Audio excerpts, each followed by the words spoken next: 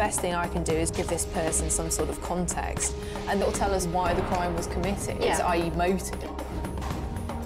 I think the chemistry is telling us that this person is playing a very careful political and religious game.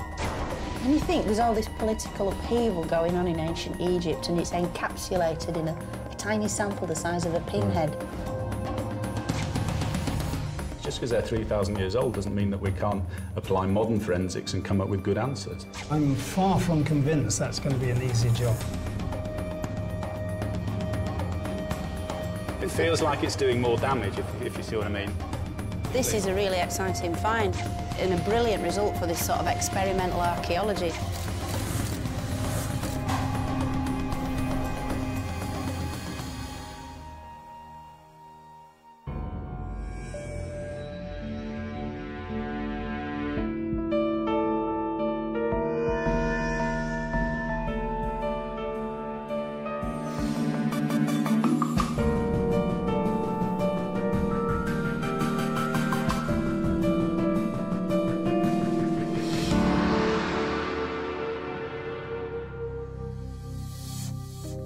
In Bolton Museum in the north of England lies a unique mummy, partially unwrapped, yet spectacularly preserved after 3 millennia.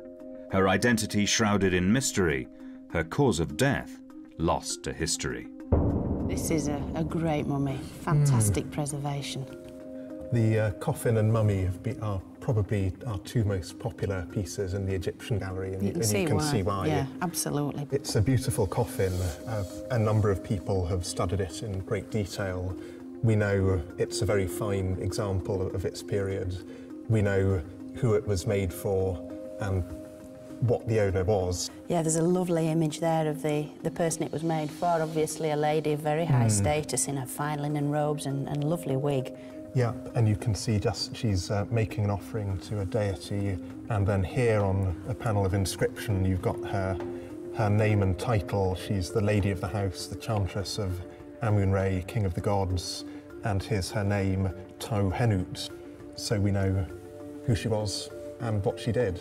One thing I have noticed, it does seem to be an incredibly tight fit for the person within. So I'd be a little concerned that when this was actually completely wrapped, I can't see how this person would have fitted inside this coffin. You can really see where the shoulders are brushing against the sides of the coffin. The mummy, as you say, would have been a good deal fatter when it was intact. There's definitely something suspicious here. We need to get the mummy out so we can have a good look.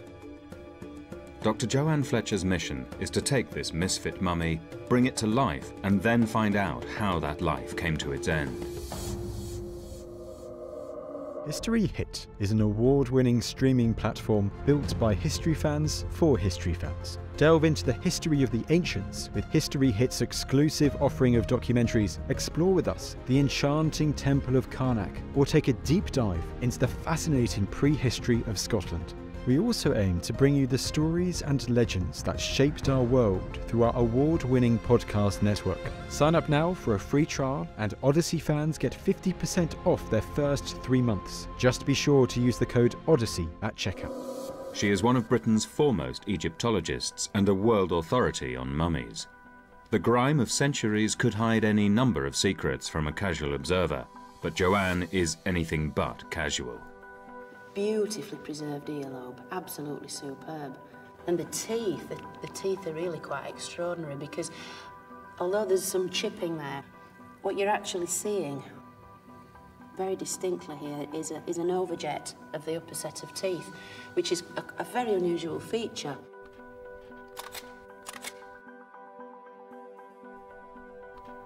The initial physical inspection is crucial. In her work, the tiniest details often provide the vital clue as to how someone lived or died. Together with her team of elite scientists, Dr. Fletcher has investigated mummies on almost every continent. This is going to be a tough case for the Mummy Investigation Team. Dr. Stephen Buckley is one of the world's top archaeological chemists. He uses cutting-edge techniques from the world of chemical research to identify substances in, on, and around mummies. Duncan Lees is a forensic archaeologist specialising in high-tech survey techniques. His forensic expertise means he's called in to investigate modern crime scenes all over the world. Jill Scott is an Egyptologist and an expert in the preservation and conservation of mummies. Her research skills and wealth of archaeological knowledge make her perfect as the team's archive and background researcher for the investigation. The challenge is now on. The team may have the tools of modern forensics, but with little information to go on, they'll need all their investigative skills to unlock this ancient mystery. Dr. Fletcher's briefing gives the team a starting point for the investigation. The coffin apparently has been studied by quite a lot of academics over the years. They know plenty about the woman it was made for. You can see its beautiful colours. This is the lady herself. She was a priestess. So you can imagine this in its complete state. There is no way that body would have fitted originally into this coffin. It seems to fit into me. I mean, it's in there. Yeah, but you can see it here. I mean, where the body's gone into the coffin, particularly around the shoulder region, it's taken off paint down the side of the coffin where it's been squeezed in. Egyptian mummies were generally very well wrapped. We've got documented evidence of, you know, up to 250 square metres of linen wrappings being used on these individuals. The mummy's size is a clear sign that something's not right, but the team is going to need more to go on to have a chance of cracking the case.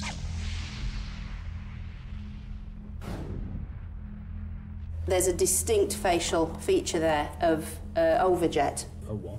It's almost like buck teeth. All right. In which you have the upper set of teeth protruding very much over the bottom set.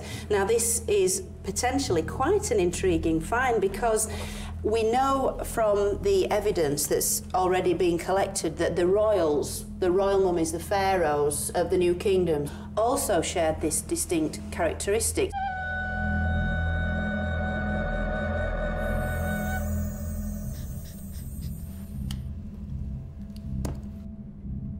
For the ancient Egyptians, everything connected with death was significant. If the team's going to find out who she was and how she died, they can't afford to leave any stone unturned.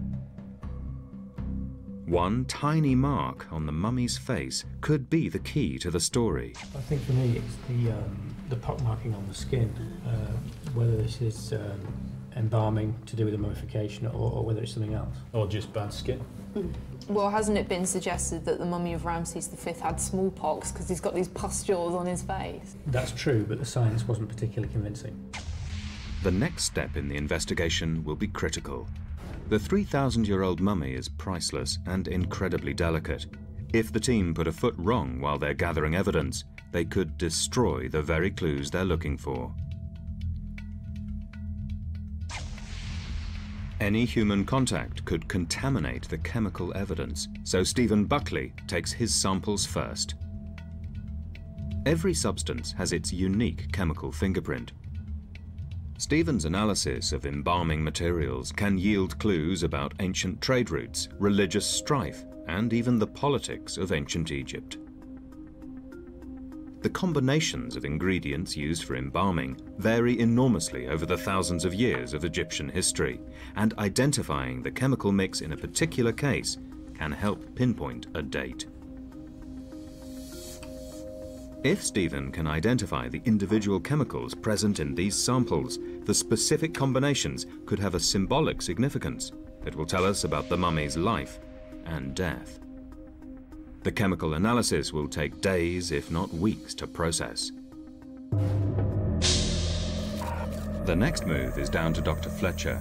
She calls in some specialist help to examine the pictograms that cover the side of the coffin. Could hieroglyphics expert Alan Fildes reveal vital information for the team? So, Alan, what do you make of these particular hieroglyphs? 21st dynasty. Yeah. You can tell by the yellow and the orange. We have Nebet Per, again, lady of the house, a chantress of Amun-Ra. So she's sung before the gods and played instruments for the gods in the temple. A very high status presumably lady. At Karnak, quite absolutely. possibly. Karnak temple, she'd be sort of a regular performer before the gods. There's an interesting story here, isn't there? Nearly every detail of the mummy's life is apparently recorded on the coffin. She was a singer, probably at one of Egypt's greatest temples, Karnak, participating in rituals with a sacred rattle called a sistrum. It's a great start for the investigation. Well, we've certainly got plenty of clues to go on. All the elements are there, we've just got to put them together and try and make sense of it all. Another mystery upon us. But a lovely piece of work. The title written on the coffin, Chantress of Amun, was just as much a badge of social prominence as a job description. Chantresses would be high-class women who would spend 1 month in 3 assisting at temple ceremonies. In ancient Egypt, the temples were highly restricted, and jobs that provided access to them were reserved for the elite of Egyptian society. The hieroglyphs have given Joann a wealth of information about the mummy, but shed no light on the cause of death.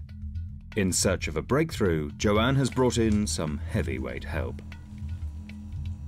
Paleopathologist Professor Don Brothwell has an international reputation that extends far beyond the world of archaeology. His investigations of everything from mass murders to Danish bog bodies have made him a world authority. With the help of a full-body X-ray scan, Don will be able to see beneath the mummy's ancient skin and the wrappings that cover her lower body to identify any injuries that could relate to her cause of death. And here the bottom of the spine is seen. And there seems to be some material inside the abdomen here, doesn't there? What exactly might be revealed later on. The upper teeth are very projected in front of the lower teeth, so you have a rather sort of prominent upper teeth in the jaw. And the wear on the teeth suggests to me that's not particularly marked. The fact that Don's dental inspection has revealed very little wear on the teeth means the mummy must have enjoyed a high-status diet of soft food and been less than 30 years old at the time of her death. This young woman was struck down in the prime of her life. We have something at the back of the skull which looks as if we have a deposit at the back, either something pushed into the skull through the nasal area, through the nose. Right, can we move on to the thigh? Not a particularly large head of the femur, which isn't a very masculine feature, but combined with the pelvic detail, I would say this is a fairly slenderly built male. This bombshell that the mummy is actually male means the team will have to rethink all their assumptions. Steve, interesting results. We've done these digital X-rays, and what we find in the skull and in the pelvis is very definite evidence that this is a male, not female. Right. There's enough information from the detail of the skull, things like the frontal sinuses and parts of the pelvis, which indicates, the sex of the individual. I'm absolutely sure this is male. Right. So an interesting puzzle. Don's search for the mummy's cause of death has totally transformed its identity. The fact that it's male, not female, helps explain why it doesn't fit in the coffin. But if this isn't the coffin's original occupant, all of the information from the casket's inscriptions is irrelevant. The investigation is almost back to square one. The team needs a fresh start. Egyptologist Jill Scott wants to find out if modern dental medicine can tell us anything about the mummy. So she tracks down orthodontic consultant Jay Kinderlin. Well, the mummy demonstrates a combination of both prominence of the upper front teeth and also an element of what we would call mandibular retrusion. So the lower jaw is actually set back in relation to the rest of the face. The unusual combination of these two facial deformities would have made life difficult. I think the main issue would have been one of eating food. The mummy may not have been able to bite into an apple normally, or if they had sandwiches in Egyptian times, they may not have been able to bite a sandwich properly. The mummy probably would have had to chop up the food to put in separately. And what about speaking? Absolutely. I mean, there are many sounds, including plosive sounds, where you would put your lips together to make the necessary noise. Our mummy really wouldn't have been able to function in that way, and lisping would have been a real problem. A picture is emerging of an individual beset by problems. A young man with trouble eating, speaking, everyday things that we take for granted. But while his distinctive teeth were troublesome, could his condition also be a sign that he wasn't as unlucky as he's beginning to appear? A family album of ancient Egyptian pharaohs hints at a possible royal connection. And there is the supposition here that these people were all related. So it tends to run in families, so the mummy's parents probably would have had a similar facial profile, and it would be passed down from one generation to the next. We have patients referred who maybe 11, 12, 13 years of age, and often as their parents walk through the door with the patients, you can see really how the children are going to turn out in later life. Right, without treatment, obviously. Absolutely. I mean, it is very possible that the mummy and these other individuals have come from the same genetic stock, if you like. But those features alone wouldn't really point you to the fact they were definitely related. What you really need to do is get into something like three-dimensional facial reconstruction, so you can see what the face is like in all planes of space. The dental evidence suggests the mummy could be related to royalty, but it's going to take facial reconstruction and further investigations to confirm that. A picture of the mummy is building up, but the team's no closer to discovering how he died. Joann calls a meeting. With his textbook knowledge of ancient diseases, Professor Don Brothwell could help pin down the mummy's cause of death. What do you think about this sort of marking on the face? It's quite a suspicious looking thing, isn't it? I mean, it does look like a rash, doesn't it? Well, that's interesting because quite a few Egyptologists, when they see these features on mummies, have sort of raised the question, is it smallpox? Is it evidence for some sort of killer disease? Smallpox was a massive killer in the ancient world, responsible for millions of deaths worldwide. Victims of smallpox are covered with pustules that break off to leave ugly scarring, resembling the marks on the mummy's face. With no known cure, a diagnosis of smallpox was a death sentence until the disease was almost eradicated by vaccination in the last 100 years. Don's vast knowledge of human remains enables him to make a quick judgment.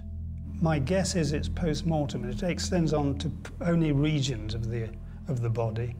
And I've seen the same kind of thing in bog bodies, for instance. And again, I think it's post-mortem. The most likely explanation for the marks on the mummy's face is drying out of the skin during the embalming process.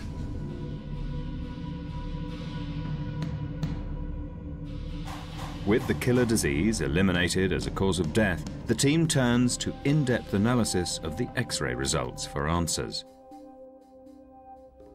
The brain box is obviously empty except for what looks like a deposit at the back of the head. And are those little fragments there due to the damage when the whatever metal implement it was driven in? I think that explains this sort of area of, is it bone, is it loose bone? Because I was interested in cross-referencing with the sort of X-rays of Tutankhamun, the most famous ancient Egyptian of them all. Yes. But you also have what appears to be a kind of bone fragment, which for many years was regarded as a cause of death. You know, this bash on the head, was King Tut murdered and all that.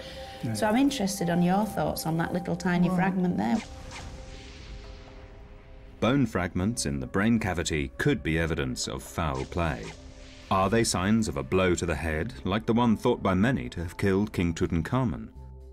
Or are they just a byproduct of the mummification process? So, Don, do you think to try and work out exactly what's going on this X-ray image, we ought to undertake some form of experiment? Yeah, I think it'd be well worthwhile. As long as you don't call me in. A lot of force is going to be needed, isn't it? It is, yes. Duncan?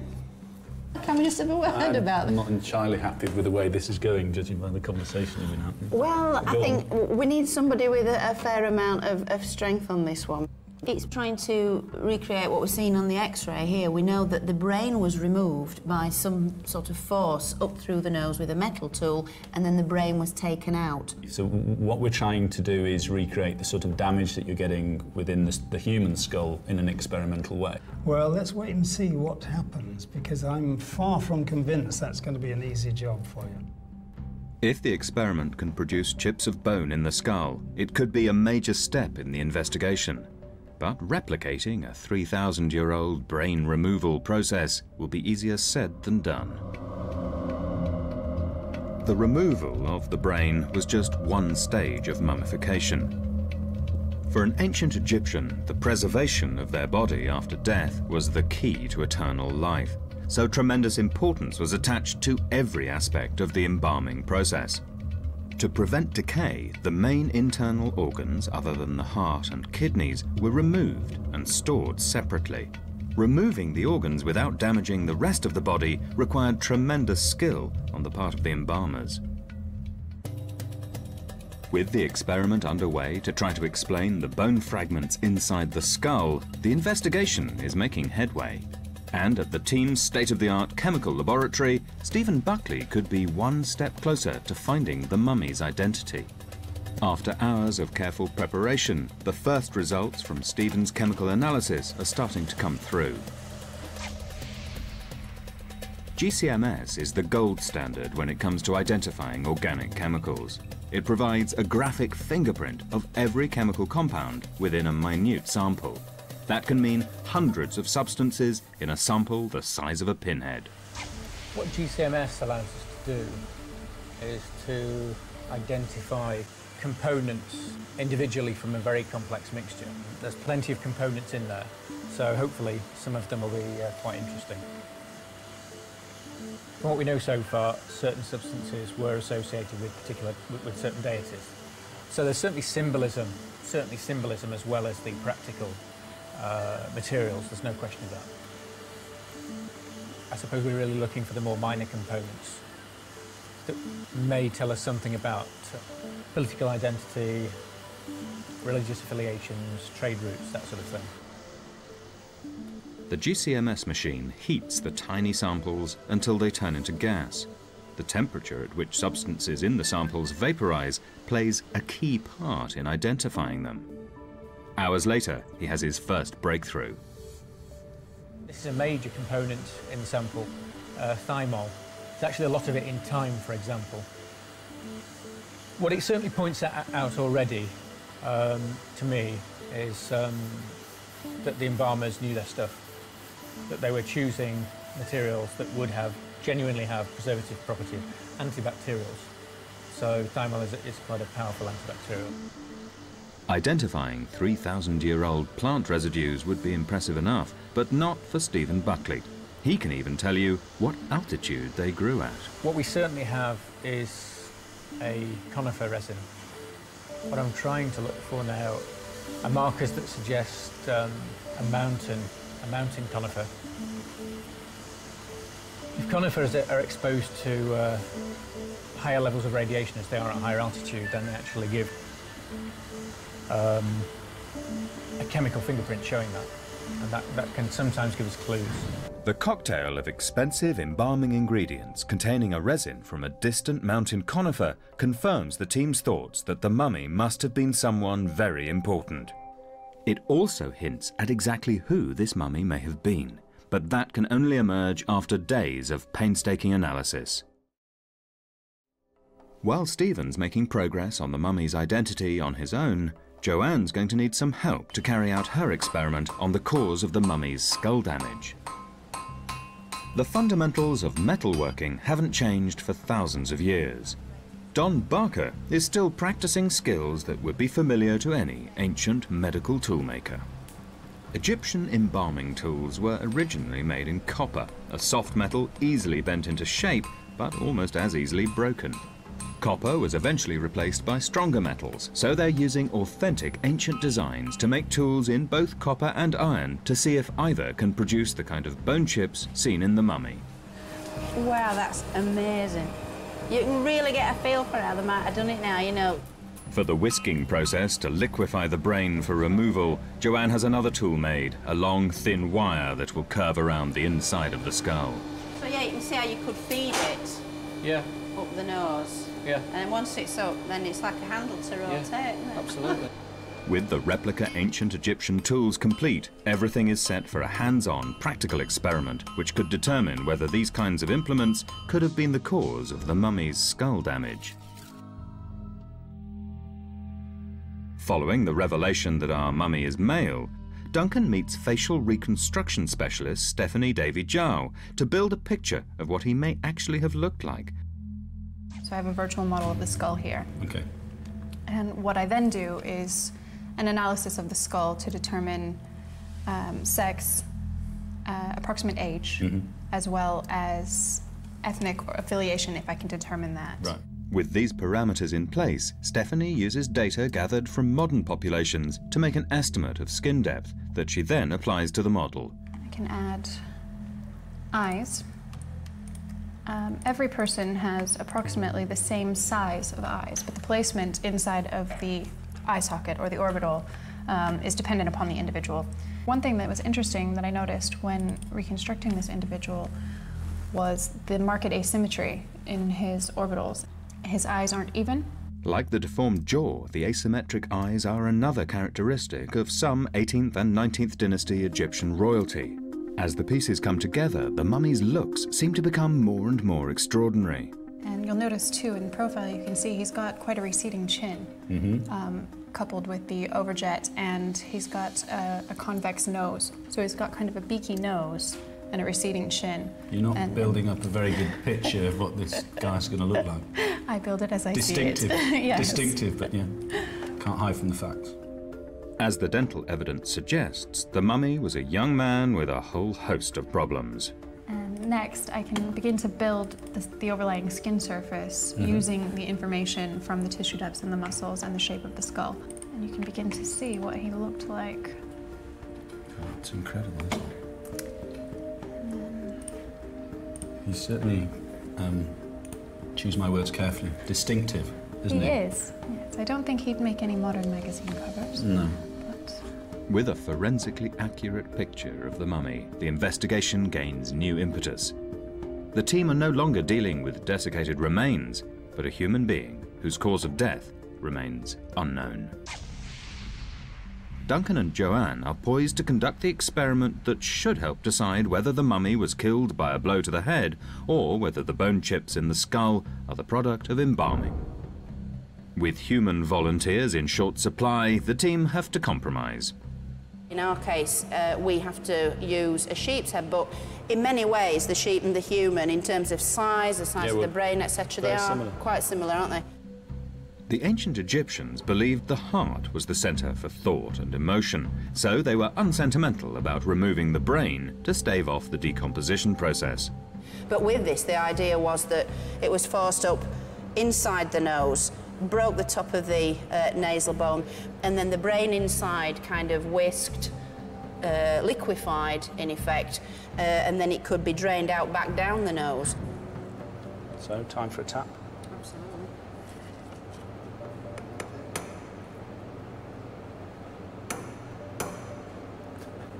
Horribly easy. Just a few minutes into the experiment, the team suffer a setback. Now look, it's bending. And that's exactly what the blacksmith said would happen. If we mark how far it's gone up, that must have gone through into the cavity, and it's bent around. With the copper tool out of action, Duncan is going to have to use a more modern iron version to stand any chance of recreating the damage in the mummy's skull.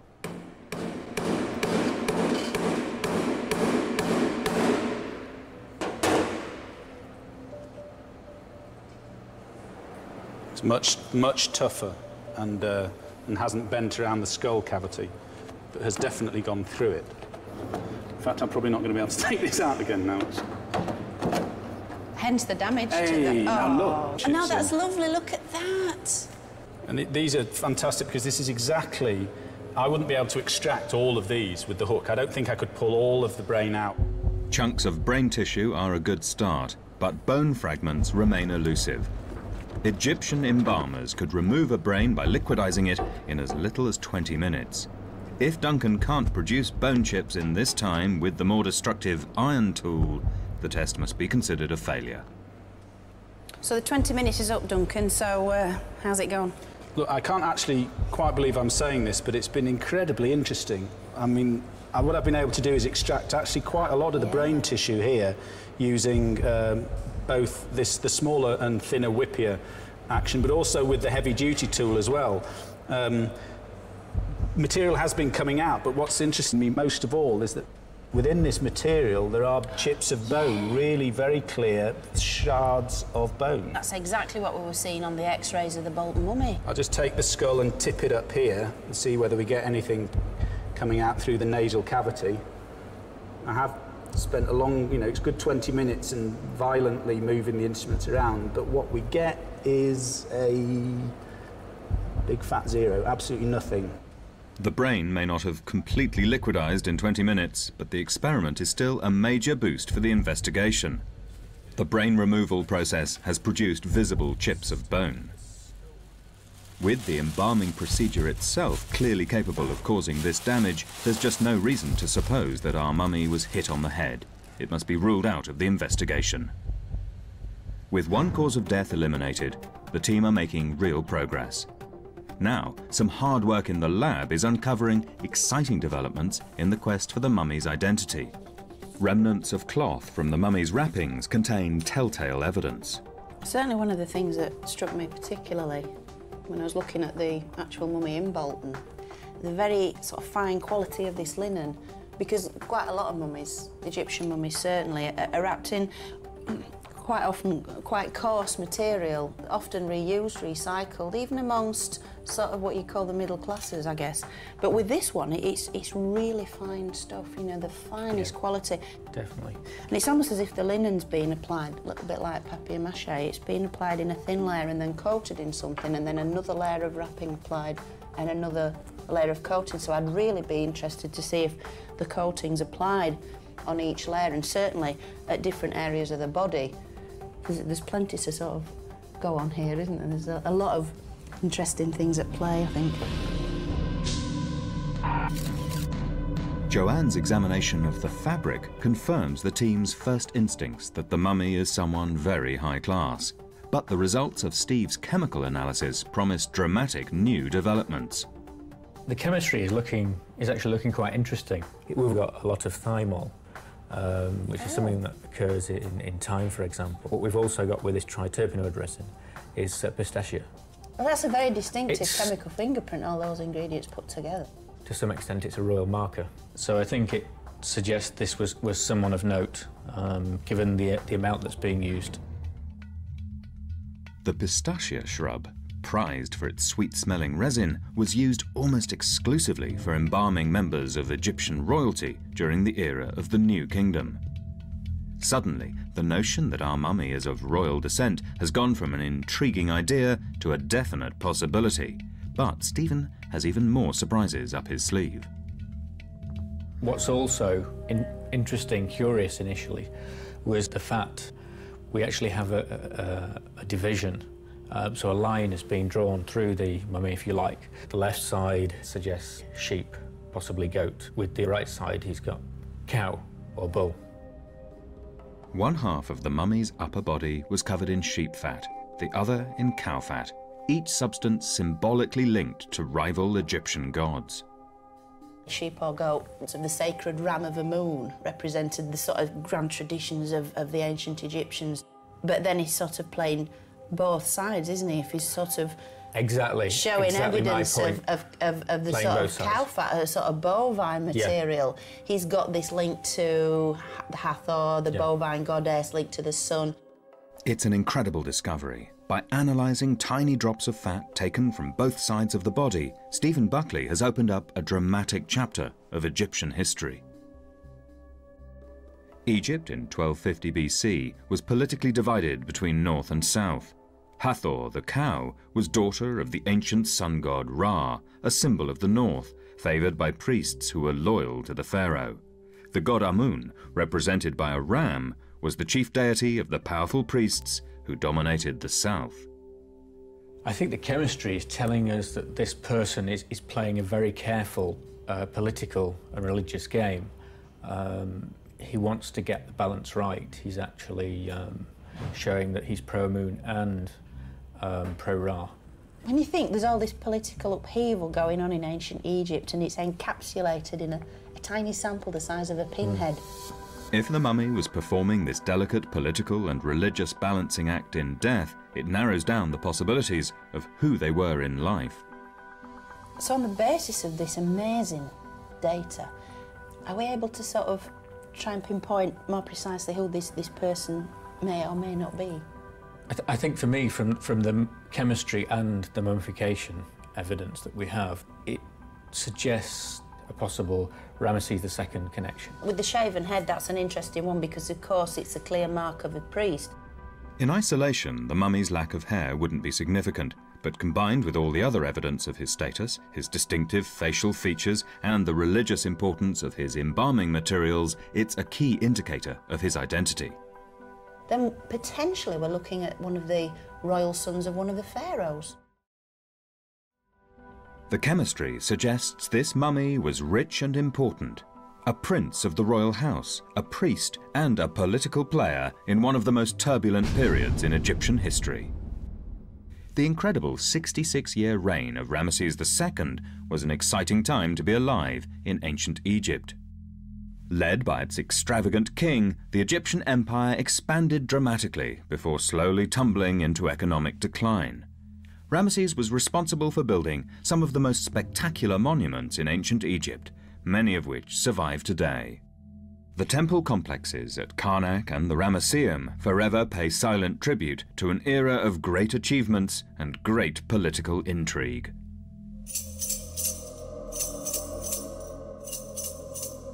The teeth, the eyes, the chemistry, and the shaven head all point to one identity.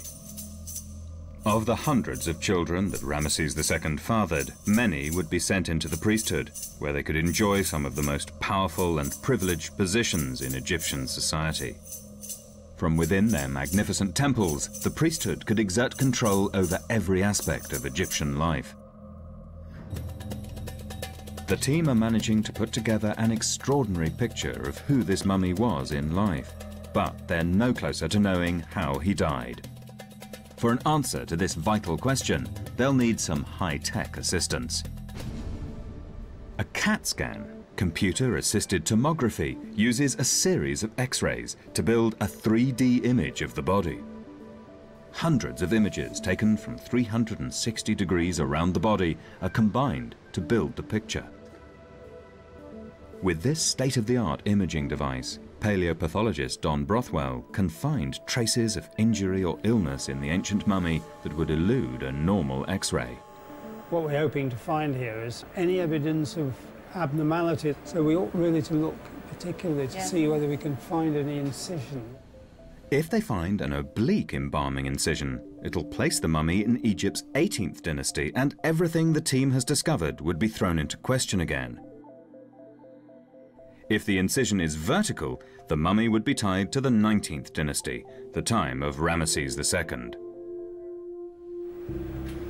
Is that a cut? That area, I'm just trying to compare it to the other side. During embalming, the organs would be removed through a single cut in the abdomen. After mummification, it would generally be tightly stitched, making the incision very thin and hard to find. It's the left-hand side where we should be finding the incision, right?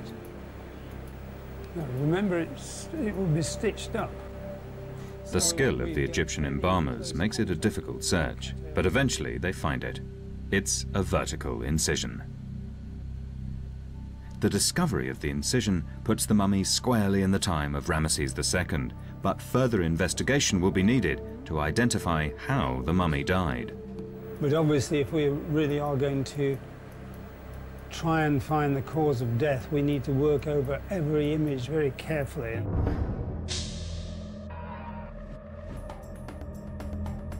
Back in York, detailed analysis of the CT scans has uncovered a surprise hidden beneath the mummy's wrappings.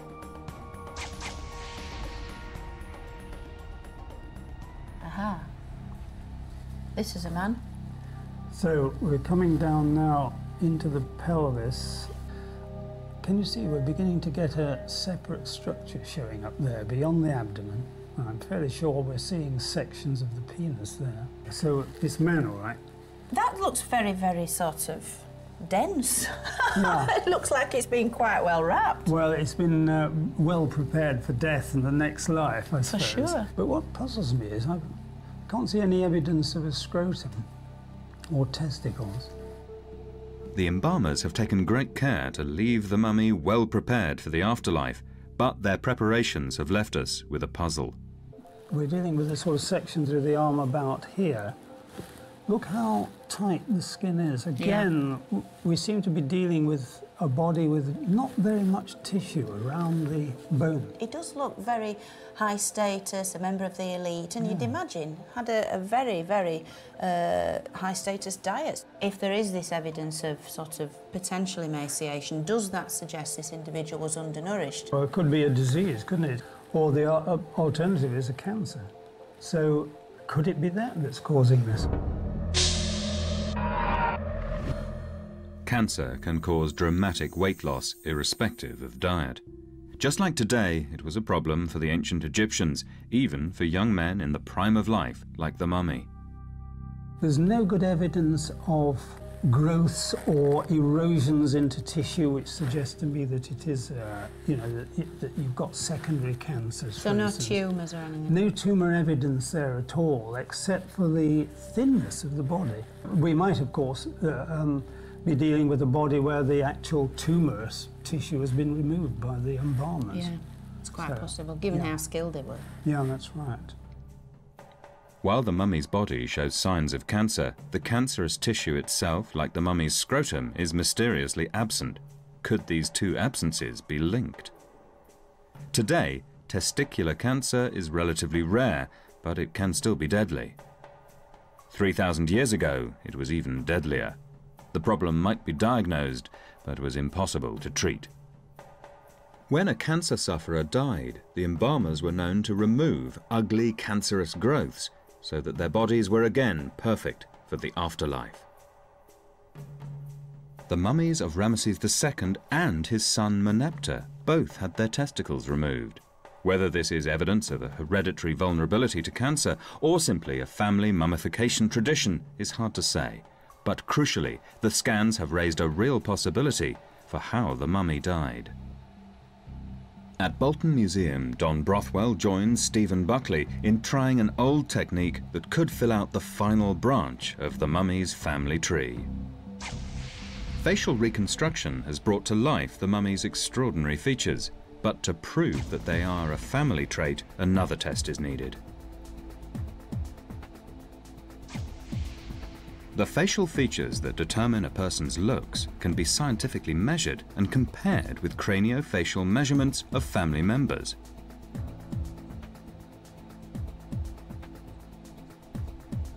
The proportions of the nose and chin can be just as distinctive as fingerprints. What I've seen is some interesting patterns in the royal mummies. Yeah. And there's some hints at possible similarities here, so it's a question of what we can get out of that by getting accurate measurements here. Accuracy in these measurements is absolutely essential. The tiniest mistake could render the result meaningless. Upper facial height would be nice, that's but a problem, isn't it? That's right. The lip is obscuring the and preventing us getting an accurate measurement. So I think perhaps the X-rays might provide an accurate measurement there, I think. Yeah. Craniofacial measurements can be taken from a human body or from X-rays. It's an old technique dating back to the 19th century. Nowadays, it's rarely used in modern criminal investigations where DNA has become the single most important tool in positively identifying individuals. But DNA is vulnerable to extremes of temperature and is almost certain to have been destroyed by heat, time, and the substances used in embalming. For ancient artifacts like Egyptian mummies, craniofacial measurement will always stand the test of time. Back in York, the final piece of the jigsaw is almost in place. However accurate Stephen's measurements are, they mean nothing on their own. To prove scientifically that this mummy is related to Ramesses II, the statistics must be compared with data gathered from Egyptian royal mummies, including Ramesses himself. I looked at all the royal mummies that we have from the New Kingdom. The one that stands out as being most similar to ours is Ramesses II. Of these 6 key measurements, 4 of them are virtually identical. With Ramses II? Yes, with Ramesses II. The link between these 2 mummies is not just statistical. The resemblance is more than skin deep. Here's the X-ray of Ramesses II. That is so similar. Look at that. Yeah. Look at the nose. The degree of overjet, the angle. And the chin. That is such a distinctive yes, chin. Yes, the jaw, the Ramesside jaw. The mummy differs significantly from Ramesses II in only 2 measurements. Surprisingly, these 2 rogue statistics actually reinforce the mummy's link to Ramesses through his father, Seti. Other than these couple of measurements here where it's Seti I, who, as we know, was Ramses II's father. Yeah. So that will be expected from father to son, and then our individual. That's amazing. That's quite good, isn't it? Yeah. The mystery of the mummy's identity appears to be solved at last. He's almost certainly a blood relative of one of Egypt's greatest pharaohs. What we find in the skull and in the pelvis is very definite evidence that this is a male. I mean, it is very possible that the mummy and these other individuals have come from the same genetic stock, if you like. I think the chemistry is telling us that this person is playing a very careful political and religious game. That is so similar. Look at that. Or it could be a disease, couldn't it? Or the alternative is a cancer. After weeks of intense work, the investigation has yielded discoveries no one could have anticipated. To come to the point we have, as in a relative of Ramses II, is quite mind-blowing. That any one of those pieces of information, if we hadn't had it, if we hadn't found it, could have taken us in a completely different direction. For me, we just let the science do the talking. Yeah. It speaks for itself. For this mummy, the science speaks volumes. Contrary to the inscriptions on the casket, this mummy is male, switched into the casket either in Egypt or during his long journey to Britain and Bolton Museum. The team's painstaking work has painted a picture of a fascinating life and suggested that the mummy could have died of cancer while still young.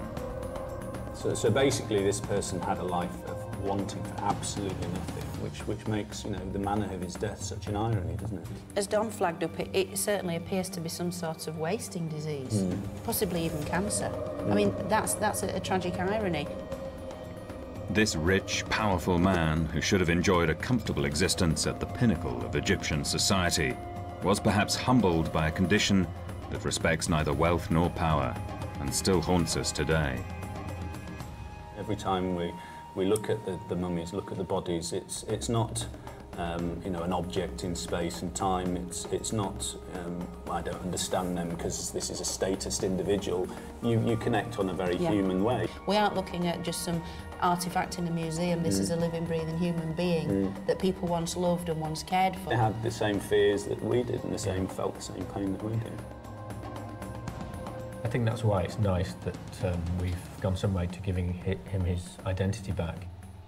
The idea of gaining immortality through mummification might seem strange to us, but in a very real sense, this mummy's embalmers succeeded in their task. Their careful work has ensured that his memory and his identity will endure for thousands of years beyond his death.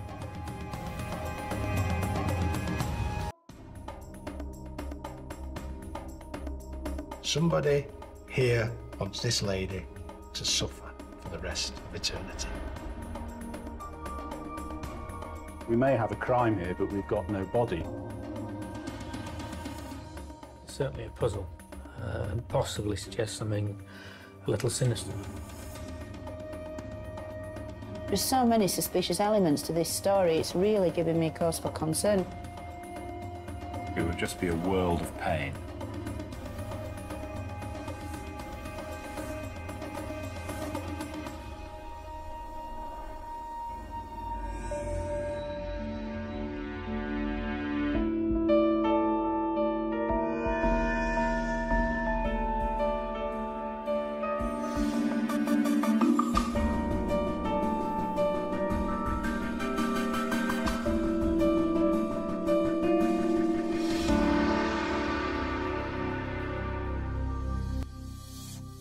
mummification, the preservation of dead bodies, became more than a science in ancient Egypt.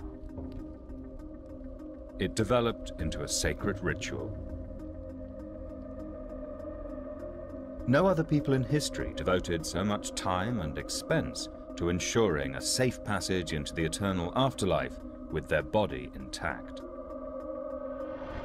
The skill of Egypt's master embalmers was phenomenal. Thousands of years ago, they worked to halt the ravages of time on lifeless corpses. Today, forensic technology can unlock that person's secrets to reveal the intimate story of their life and death. Over 2,000 miles from Egypt, in a museum in the north of England, lies the beautifully preserved coffin of an Egyptian mummy. But the body inside remains a mystery. The workmanship and sophistication of this coffin suggest that it would have taken weeks, if not months, to create.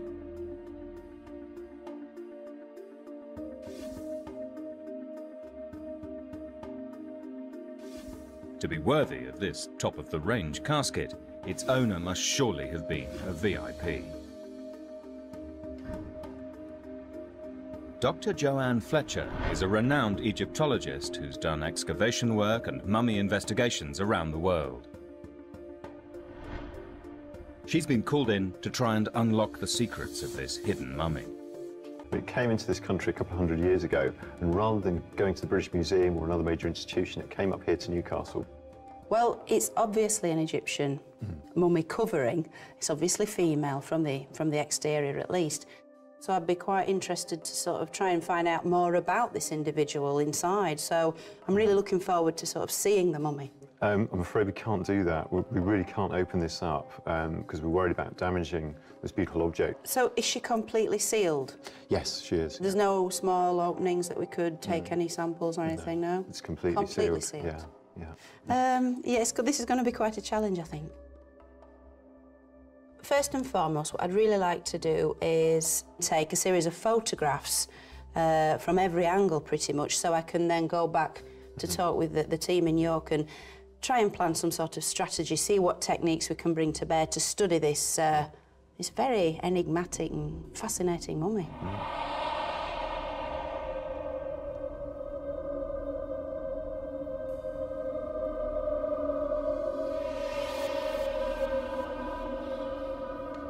This sealed coffin may be an exquisite work of art, but it's also an ancient mystery, thousands of years in the making.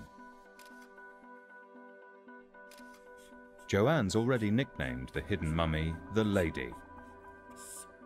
And piece by piece, she and the team will have to fill in all the details of who she was, where she's from, and how she met her end.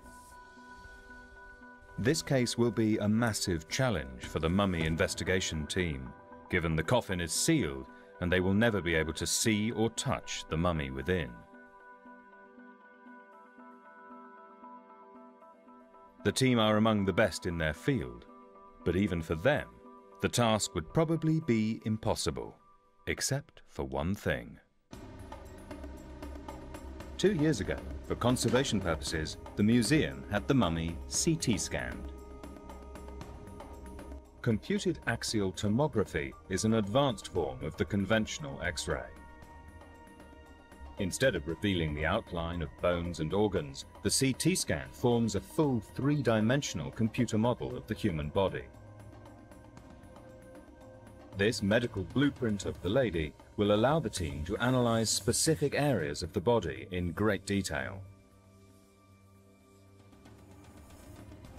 The forensic data will be a priceless tool for the team as they try to uncover how this woman lived and how she died. Dr. Stephen Buckley has an international reputation for his chemical analysis of mummified bodies. His unique experience may unlock a vital clue on this mysterious coffin. Well, from the chemistry, it's certainly possible that some sort of concealment was going on. Egyptologist Jill Scott's specialist knowledge in ancient human remains will be crucial in unraveling the real story of how this mummy died. injuries like that, I would expect to be lower down. It is very high up. And Duncan Lees, who offers forensic support to criminal investigations all over the UK, is going to bring modern detective techniques to the case of this Egyptian mummy. Just because they're 3,000 years old doesn't mean that we can't apply modern forensics and come up with good answers. The lady, like every case, begins with a team briefing here in the incident room at the University of York. Joann begins with the bad news. We aren't allowed to take this covering off. We aren't allowed to do any physical sampling with this. There is no way into this mummy. The team gets straight into analysing the CT scan data.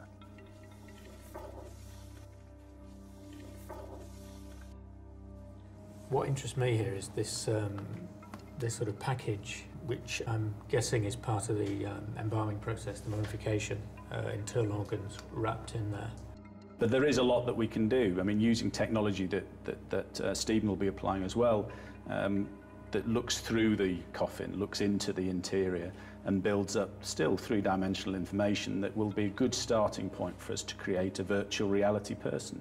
The whole premise with this one is it's a completely, you know, hands-off zone. We're not allowed to touch. But using this technology to penetrate through the wrappings, through the coffin, we can hopefully then, you know, really bring this woman back to life.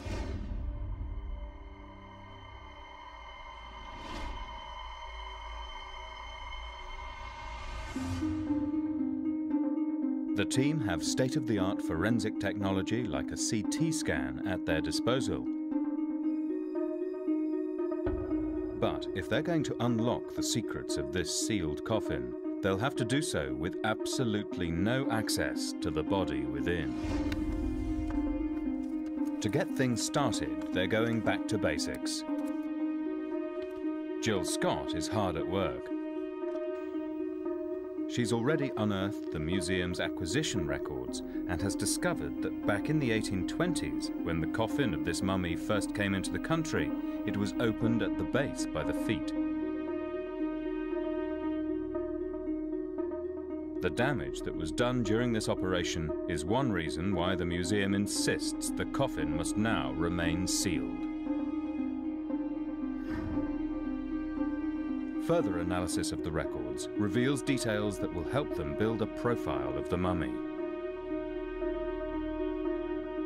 And what we appear to have is a mummy dating from the 21st, 22nd dynasty. So we're looking around 1070 to 900 BC as a sort of rough date there.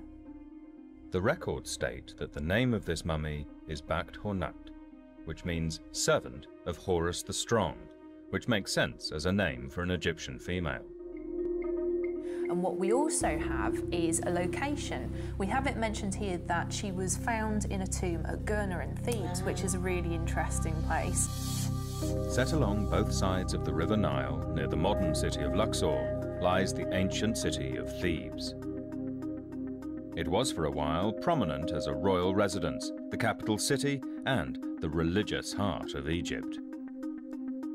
It contained the necropolis in the Valley of the Kings and numerous funerary temples such as the Ramesseum, built by Ramesses II. But for all its architectural splendor, Thebes was at the center of a bitter rivalry that had split ancient Egypt in two. The south around Thebes is entirely controlled by the priests. So you've got these elite priest kings, these powerful dynasts that control the whole area. So whoever Our Lady was, she was very much under the thumb of these priests, both on a religious and, I'd say, a political level. And I think the thing that interests me most of all is this Mona Lisa type smile to her, really enigmatic, and it kind of makes you wonder what's actually going on underneath this coffin lay. You know, what is she hiding? In order to find out more about the lady, the team need to establish what she looked like in life. But with her body sealed in a coffin, this won't be easy. They've brought in an expert in cranial facial identification.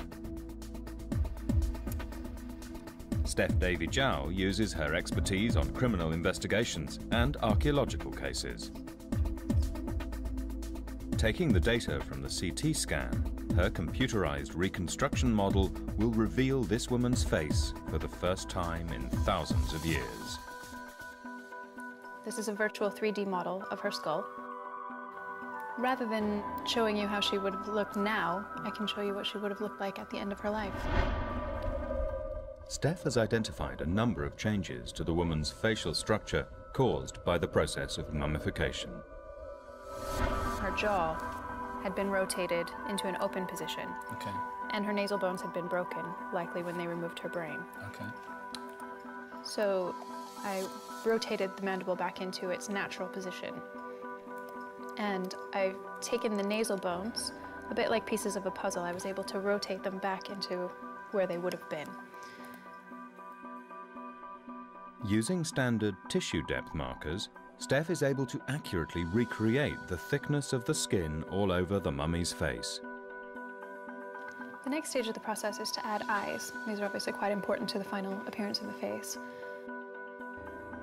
All the pieces are beginning to click into place as the face of the mummy is slowly building.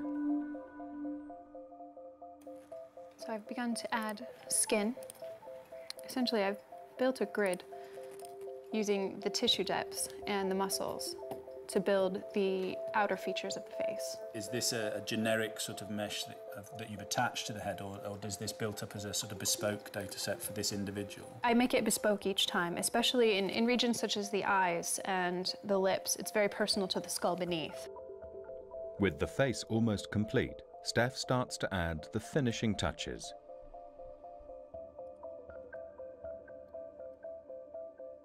Here's an image rendered of what she looks like without hair. Okay. Quite statuesque, I think. Incredible. Very, well, beautiful and very striking as well. Very strong features. To build an accurate picture of her hairstyle, Steph has modelled it on the painting of the lady's hair on the outside of the coffin. And there she is. That is extraordinary. This is how she would have appeared on the day that she died. The face of a 3,000-year-old mummy. The ability to accurately rebuild the face of this Egyptian woman as it was the day she died almost 3,000 years ago is an astonishing achievement for the mummy investigation team. Especially as they've managed to do it without even opening the coffin. Now that you've finished the reconstruction and spent so long working on it, what clues are hidden away in her face that you've managed to draw out? Well, you can see she was a quite striking-looking woman. And you can see here she's got quite an extensive overbite. And based on her overbite, we can say with some confidence that she was likely of high status. This has been shown in various research outputs.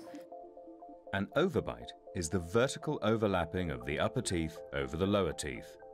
It's a classic facial feature of Egyptian royalty.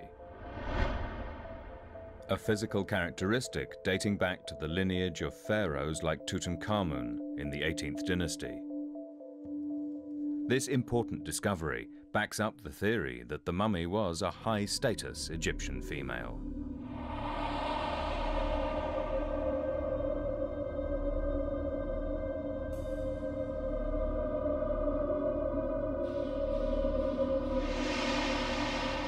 The mummy investigation team are among the first people to lay eyes on the lady's facial features in almost 3 millennia.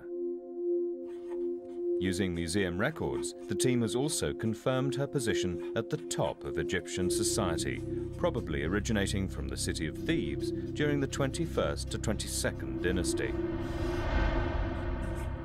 But they are still no closer to working out exactly who she was or how she died. Joann is hoping that the hieroglyphs on the coffin could provide a vital lead.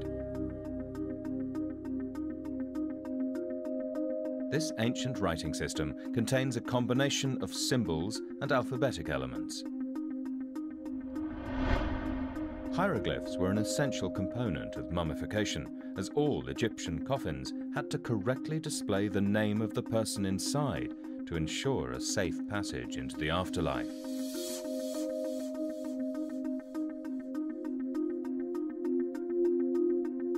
They were first deciphered in 1822 by French scholar Jean-François Champollion, who realized that the Rosetta Stone was inscribed with the same text in both Greek and hieroglyphs, an event that gave birth to the science of Egyptology.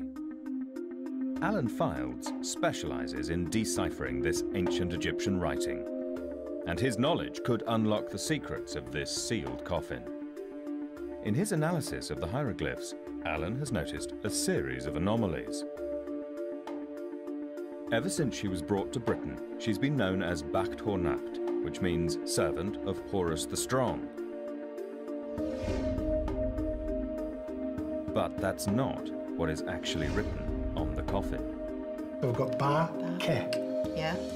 Then we've got a very hurried water sign. It is hurried, isn't it? Very hurried. They've not done a zigzag like normal. Which I'm sure would have been as easy enough to write the water sign as it is to do that line. So we have Baket and Hor, which translates as simply servant of Horus. Then I see Nacht, Baket and Hor, Nacht. The word Nacht, meaning strong, is separated from Bacht and Hor by the equivalent of a full stop. This means the name actually reads as Bacht and Hor full stop. Adding a Nacht seems to be a mistake by whoever transcribed it for the museum.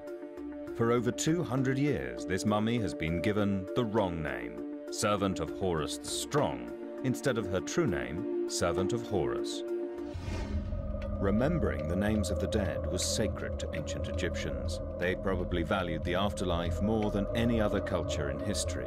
They believed that death was simply a temporary interruption and that eternal life could be ensured by preservation of the physical form through mummification. The pharaohs in particular were so obsessed with the afterlife that they ordered the construction of vast and complex tombs to protect their bodies for this journey into the next world. The 19th century mistranslation of the name is one thing, but the original scribe also seems to have made a mistake. Everything else is actually spot on. It's well done. Does work. And then we come to the major part of the inscription, and suddenly we send the wrong person. So we can't say with any certainty the name of this lady. Exactly. Which means she can't live again. She can't. The description of the lady's status, a vital insignia for the afterlife, contains what must be a deliberate error. This woman is called Lord of the House. Absolutely. And she's a lady of the house. Yep. She's not a man, she's a woman. Yep. So at the top, they've got the sex wrong, which is pretty fundamental. It's maximum to hurt, isn't it? It's the maximum kind of thing you can do to this lady to affect her. Yeah, it was totally misrepresenting what she was in life. A gut instinct would be that that somebody didn't want this person to live in the next world. An error so obvious as that, somebody wanted to do mischief. A thing so crucial as a name, a thing that was going to take you and allow you into the next world, a thing that you couldn't live without. No, it's a major error, or has it been done for a reason? The deliberate misrepresentation of the mummy's title has thrown the case wide open, leading Joann and Alan to consider who would have wanted to sabotage the lady's passage into the afterlife. Well, there are a number of suspects, aren't there? So if we list the subjects, we can actually have a look at them. There's the family. Yeah. There's the scribes. And there's the priesthood. Could have been any of the three. Let's face it, what percent of Egyptians could read and write in this period? Exactly, Maybe I mean, 2 or 5, 1%. 1% max. So a scribe could get away with that. Yes. Without 98% of people even looking at it. Who would know what the scribe had written? That begs the question, what's going on inside this cartonnage? Absolutely.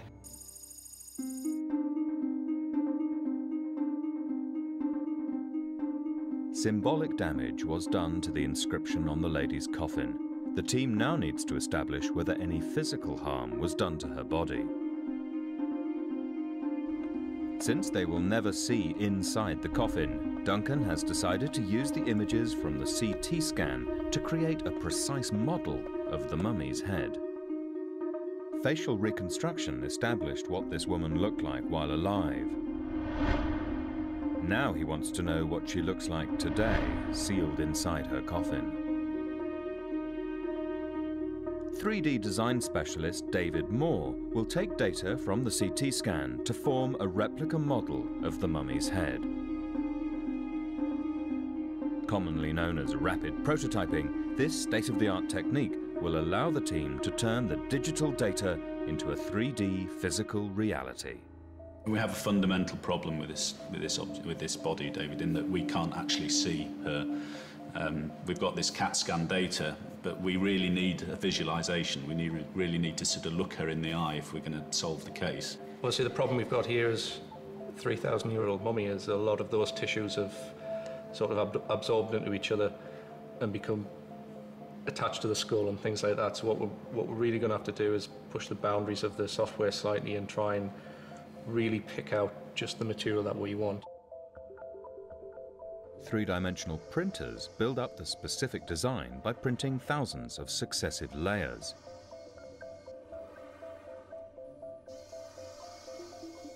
The model is then created by alternating layers of glue and chalk powder. The 3D result is a dimensionally accurate head based on the source data from the CT scan. If you're observing a real mummy, you have to be so delicate, you know, contamination, everything that goes with that. What you've got here is an exact representation of what's lying within the casket, yet you don't have to be delicate with it. You can slice it in half, see what's inside. In a way, you haven't actually got a body here, you're looking at data.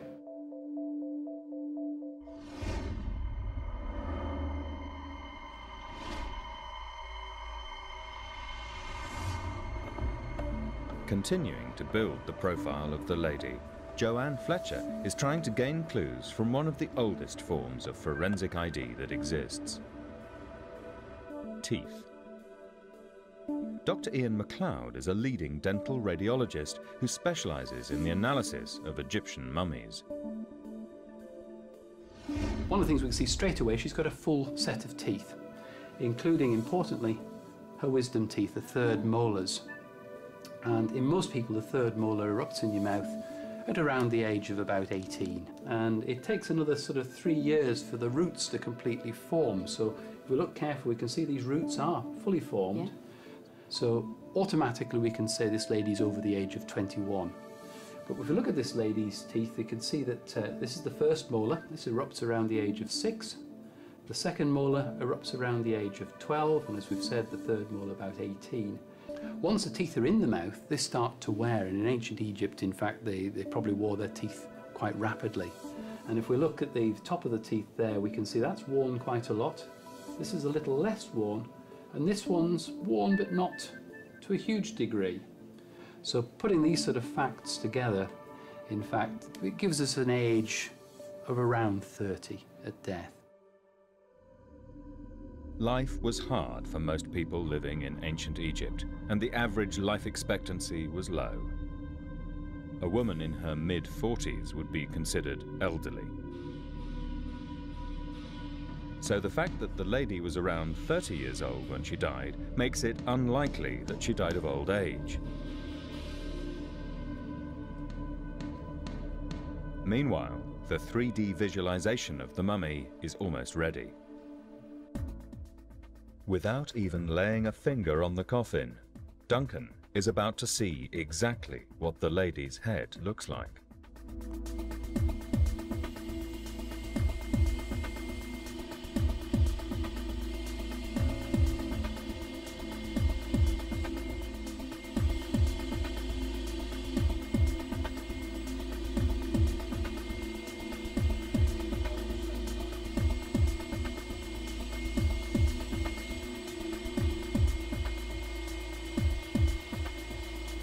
Model's fantastic, isn't it? This is one-to-one scale data, so you're not reduced or changed in any way the dimensions. So she has a very delicate, small head, doesn't she? Petite, It's incredible to be looking into her face. Yeah. I wonder who the last person she was looking at was.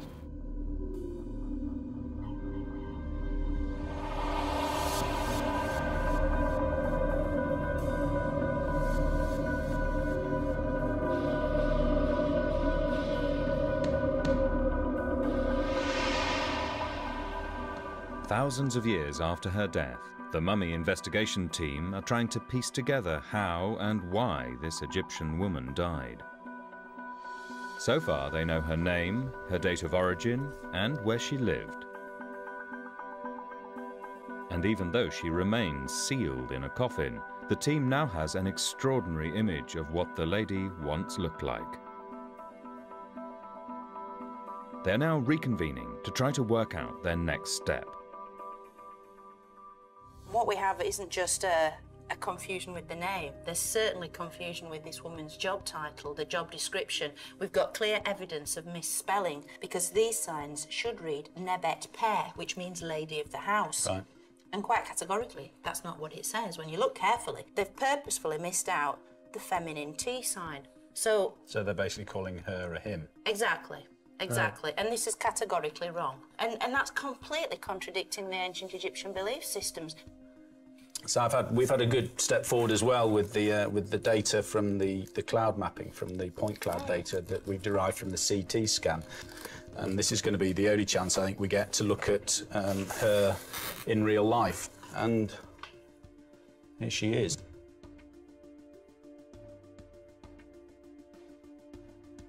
Stephen is a world authority on mummification techniques.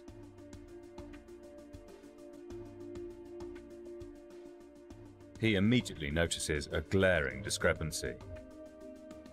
What concerns me and I notice is the difference between the fine decorated cartonnage and the state of the face. You see the sort of undulation here. It's almost like it's blistered or something, isn't it? Egyptian embalmers were highly sophisticated chemists who developed their art over thousands of years. A good embalmer would have preserved facial features to an incredibly high standard. But the 3D model has revealed the opposite. It's certainly not what you'd expect of a decent embalmer at this time. There is definitely an inconsistency here, right? And I think that's something that needs looking at. Where I would go now with this is to look at the body and to see whether you see it there. Sure.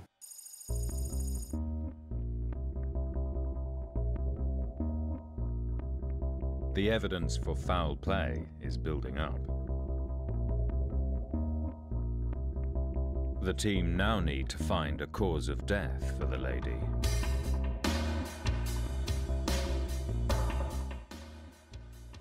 Using a printout of the CT scan, Duncan is consulting Surgeon Commander Mike Edwards, who serves with the British Forces. He's seen practically every kind of injury to the human body.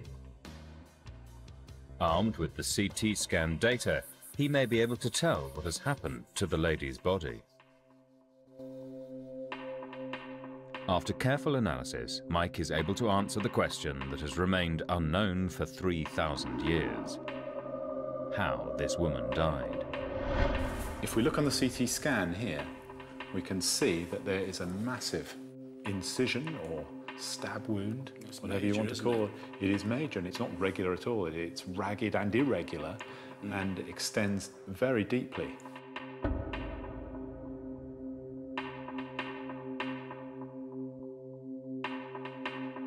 We're not talking about the mummification wound, the embalmer's incision here.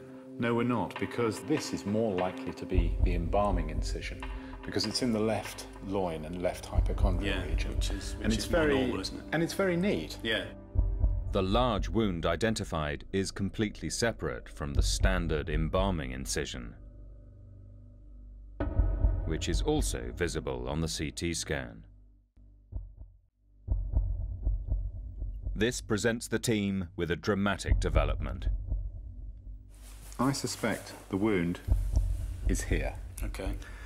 And this extends, if a knife were placed through the abdomen, it would have gone through this small bowel here, large bowel here, maybe even into the liver here, and the large vessels at the back of the abdomen. Why do we think this is a wound from a stabbing rather than, say, damage from impaling yourself or falling on something, you know, that sort of thing?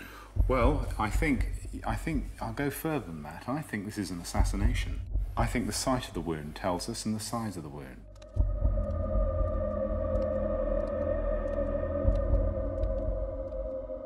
If we're imagining that I'm attacking you from the front, and if I'm coming in and I'm trying to stab you here, there'd be your blocks hands are going to be all over the place. I'm going to be stabbing you here, here and here. And certainly not up and under. Certainly like not up that. and under, and there's liable to be cuts on the arms. Which we don't see. Which we don't see. Right. We see a large, irregular wound in the right hypochondrial region.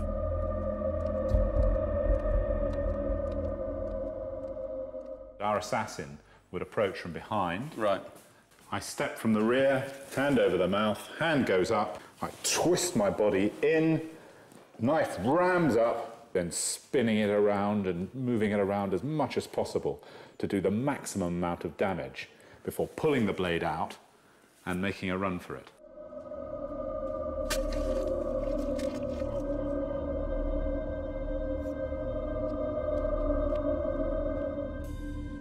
The violence of the stab wound would have caused extreme trauma to the liver, leaving the lady in unbearable pain.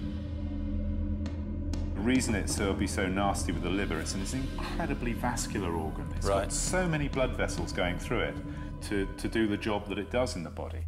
Now, here's our weapon. Now, you can imagine that if this is penetrating through the abdominal wall, goes up into the liver and lacerates here, and he gruddles it around and he does as much damage as he possibly can. And you can see just how vascular this liver is, and all these little bile ducts here and blood vessels. This would have been pumping out blood, you know, at the rate of knots. Incredibly messy then. I mean, a lot of obvious signs. A lot of blood and guts. The guts would have been prolapsing out the wound. There would have been an enormous amount of blood. So we have this graphic evidence for this vicious and violent and terminal assault on this 30-year-old woman. How long would it have been before she died? What would have been that sequence, do you think? I would think it would just have been a matter of minutes. If the knife had penetrated even deeper and maybe taken out the major vessels, the back death would have been, you know, in under a minute. Through her mind must have been passing all of that family and relations and what's happened and why has it happened and just amazing fear. I would think it would just be a world of pain. With the shocking revelation that this mummy was violently murdered, the team now need to work out why someone would have wanted to kill the lady.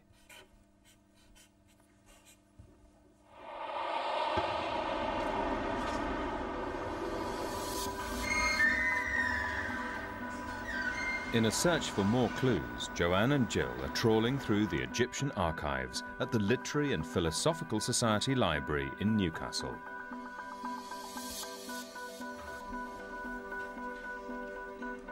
It has an extensive historical collection of books, periodicals and newspaper reports charting the birth of Egyptology as a science in the early 19th century. The Society hosted a public exhibition of the mummy when it first arrived in the country almost 200 years ago in 1821. All right. Oh, what you got there? Oh, lots of treats for us to look at. Excellent. I've come across this one, which actually looked quite interesting. It's the reports, papers and catalogues of the Literary and Philosophical Society from Newcastle upon Tyne, 1820 to 1821, so that's coinciding with our date. But if we have a look through, it's quite a strange book in its nature. It's more like a scrapbook, actually, and I think if we just have a sort through. Oh, yeah. It's all handwriting. Yeah. Very beautiful handwriting, but then you've got small articles. Like newspaper clippings. Like newspaper clippings. But the book contains more than just newspaper articles. It's about to reveal a very big clue. Okay, well, that's interesting. A specimen of the cloth and cord taken from the mummy at the Literary and Philosophical Society, Newcastle on Tyne. I'll let you do the honours.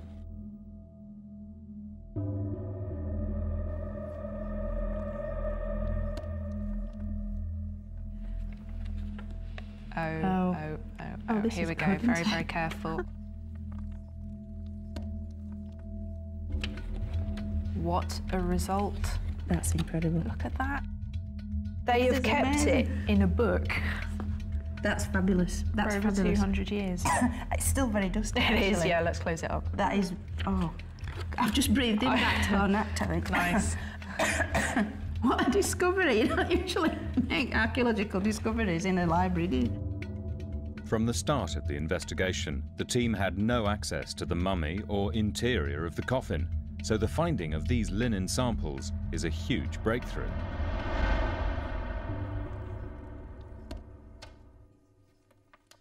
Tiny fragments of the linen wrappings are cut off to be taken away for chemical analysis in Stephen's lab.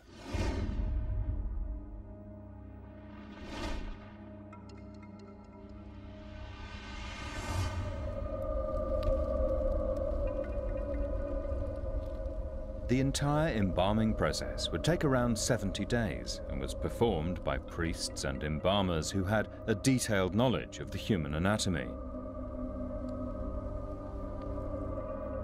Some organs would be removed to avoid decay.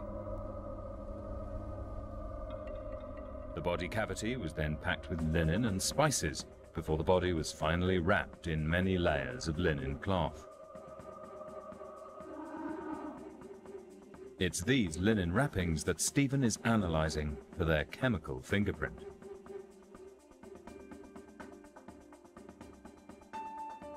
Through GCMS, gas chromatography, mass spectrometry, he will be able to identify the chemical compounds present on the linen sample. The technique works on the principle that every chemical turns to a gas at a specific temperature. By gradually heating the microscopic samples taken from the linen, it should reveal the many hundreds of compounds it contains by examining the point at which they turn to gas. This will provide a chemical fingerprint of each of the components used to embalm the mummy. Well, I've never sampled from a book before, but it's looking quite interesting. And what we actually have is a ruminant fat mixed with castor oil, balsam, a trace of coniferous and a trace of beeswax. Is that all? Yes, that's all. Is there nothing particularly exotic? No, not really, no. Well, surely you'd expect a few more exotic commodities, given the status of this woman. That sounds rather like a collection of somewhat mundane ingredients. There does seem to be a contradiction here between the materials used and the quality of the cartonnage we see. So I suppose that the question we should think about is why. But you see here the combustion markers, which we see if something has been very strongly heated. So it perhaps suggests that someone was in a rush rather than doing a good job. The GCMS test has not only identified that relatively cheap materials were used in this embalming, but also that the materials used had been severely overheated. This correlates with the results from the three-dimensional print of the mummy's head, displaying large amounts of decomposition, also indicating an incompetent and rushed embalming. This is highly suspicious, as the mummification of members of Egyptian high society was a precise and delicate art. No, it just doesn't add up. The way she was mummified, the ingredients aren't what one would expect, given her apparent status. So what's going on? I'm not quite sure, and possibly suggests something a little sinister. The results of the chemical analysis indicate that the violent stabbing of Bakhten-Hor was just the first of a series of heinous crimes to be committed against this Egyptian woman.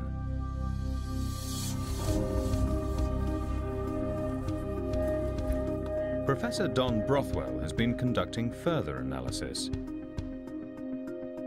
He's a leading physical anthropologist who specializes in paleopathology and in analyzing anomalies in the human anatomy.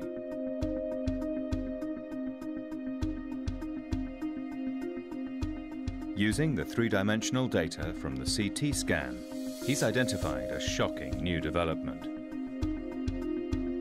Well, I've been looking through this area of the head and neck. So if we get these CT scans and move through from the face back into the throat area there, first of all, you can see the tongue in the jaw. And as you move back towards the neck region.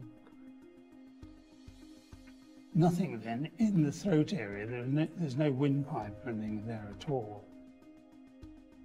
They've slit under the tongue, removed the windpipe and so on, cleaned it up, and then inserted a large wad of, I would think, linen or something of that sort. I mean, my feeling is that that was a decision which they took for some carefully thought out reason. And it might have, in fact, infringed the usual policies in terms of embalming. So you're saying this was a premeditated move? A part of their technique. Yeah, which is something I've never seen in any other No, mummy. no. The complete removal of this part of the body. Yeah, well, it wasn't a standard part of the proceeding, was it? Well, it is here. Of all the human organs required after death, the throat was one of the most important for ancient Egyptians. According to their belief system, the deceased had to be able to speak his or her own name to the god Osiris, lord of the afterlife, to then be judged upon entry into the eternal paradise for the soul. In the eyes of ancient Egyptians, removal of the throat during mummification would prevent this sacred ritual from taking place.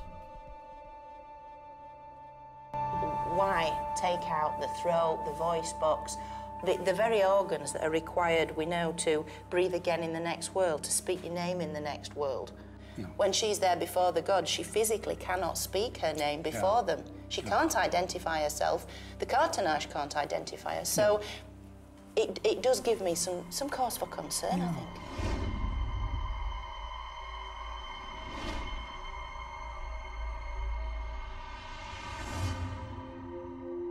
From the very beginning, this case of the sealed coffin looked almost impossible, as the mummy investigation team were denied any kind of access to the body. Against all odds, and through a combination of forensic excellence and old-fashioned detective work, they've built an incredible picture of who this woman was and how she died. Based on her overbite, we can say with some confidence that she was likely of high status. Well, from the chemistry, it's certainly possible that some sort of concealment was going on.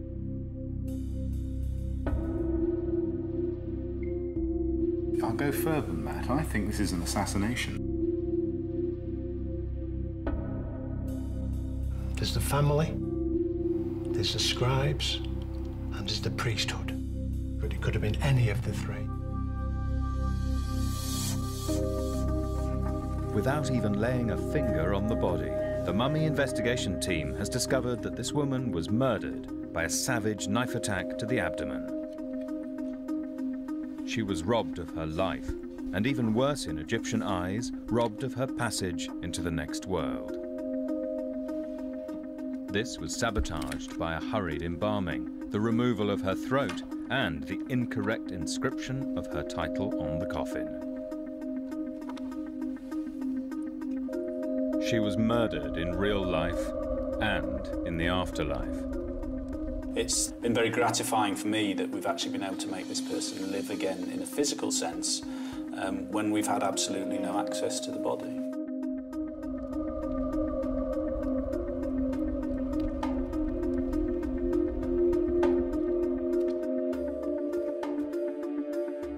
I think what was interesting for me was the chemistry, because it really pointed to a rush job.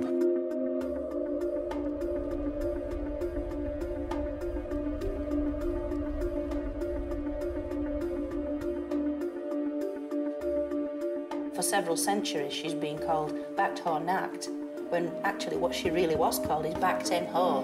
Merely saying that is to revive her soul.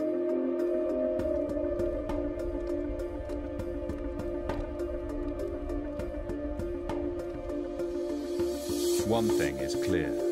Someone with huge power and influence hated her so much. She really did live in this world of pain for the awful few seconds before she passed away. They killed her twice.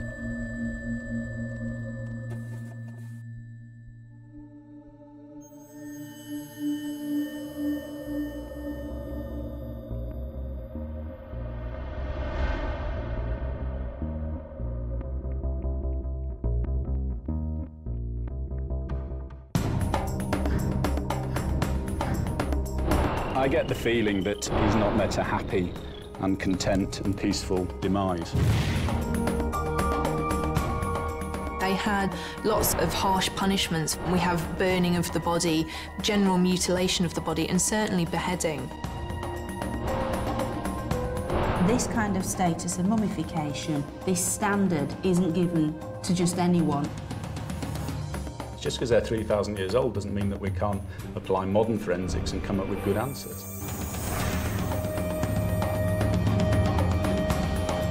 If the man wasn't dead already, it certainly would have killed him. Incredible force, incredible violence.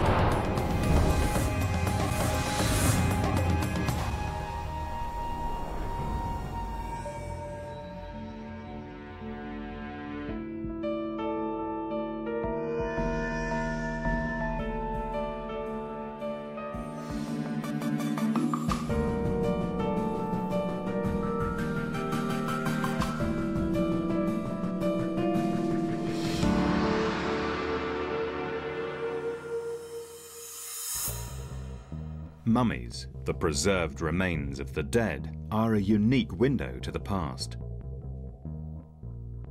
Cultures like the ancient Egyptians, convinced they'd need their bodies in the afterlife, went to extraordinary lengths to develop advanced embalming techniques to prevent the natural decay that occurs after death.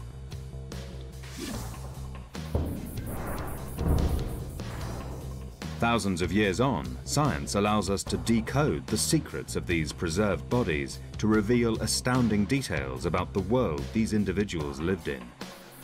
The key facts about their lives, and for many, how they met their deaths. Over 2,000 miles from Egypt, in a museum in the north of England, lies a mummified head. No one knows how it came to be separated from its body. And with just a fragment of this individual to work on, the mummy investigation team is looking at a major challenge. We don't know who he was, how old he was when he died. We don't know where the body has gone. We don't know why the head's just as it is. We've got so many questions that need to be answered. But we know he's from Egypt then, I take it? Yes, we do, yes. Yeah. But that's pretty much all. Fair enough. So, I mean, we can say, looks like an adult male from Egypt. He's obviously being mummified. So you want us to do what we can to try and give you some answers? Absolutely. It has to be said, we are used to dealing with complete bodies, not just body parts. So we will have our work cut out with just the head, but I'm sure we'll be able to pin down some actual answers to sort of really put flesh on his bones and really put him into his sort of ancient context for you.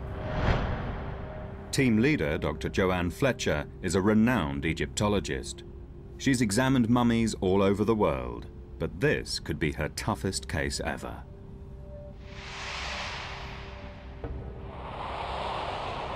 First things first, I always like to undertake a thorough visual examination, have a good sort of face-to-face. The mummification levels are so superb. I mean, the quality of the preservation of the soft tissue. I mean, look at the profile, that nose is exquisite.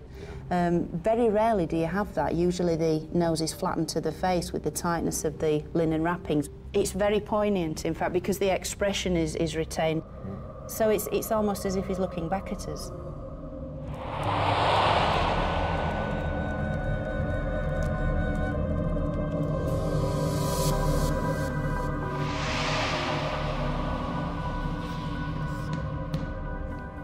This man could have died in 1,000 different ways, and with no body to work on, all the team's theories will have to be drawn from the head alone. Bit by bit, the mummy investigation team will try to fill in the elusive details of who this man once was, where he lived, and if possible, how he died. Each member of this well-established team brings a unique set of skills. Duncan Lees works with London's Metropolitan Police and MI5. He'll bring his very special forensic skills to bear on this ancient Egyptian. We're very much a team. Different experience and expertise has to be combined. Dr. Stephen Buckley is a pioneer in the chemical analysis of mummification. he is one of the very few people in the world able to identify some of the vital chemical clues hidden in this head. The embalmers knew their stuff. And Egyptologist Jill Scott's specialist knowledge of ancient human remains will be vital in trying to unravel the real story of how the mummy died. In forensics, we need physical, hardcore evidence. The team is about to be briefed at their HQ in the historic city of York. What they want to know is, who is this person, how did he die, and is there any evidence of foul play? So the photos obviously clearly show just a head, and unless there is a photos missing, that's all we've got. Is that the case? What you see is what you get. This is it. It's just a head, and we're used to having complete bodies when we've done other mummy studies, but this is it. It's just the mummified head. So we're really going to have to work hard on this one to pull together all the expertise to try and come up with some answers. I'm going to treat this in the same way that we treat modern cases. A modern murder, even. Just because this person is of antiquity doesn't mean that the evidence won't be there for how he died.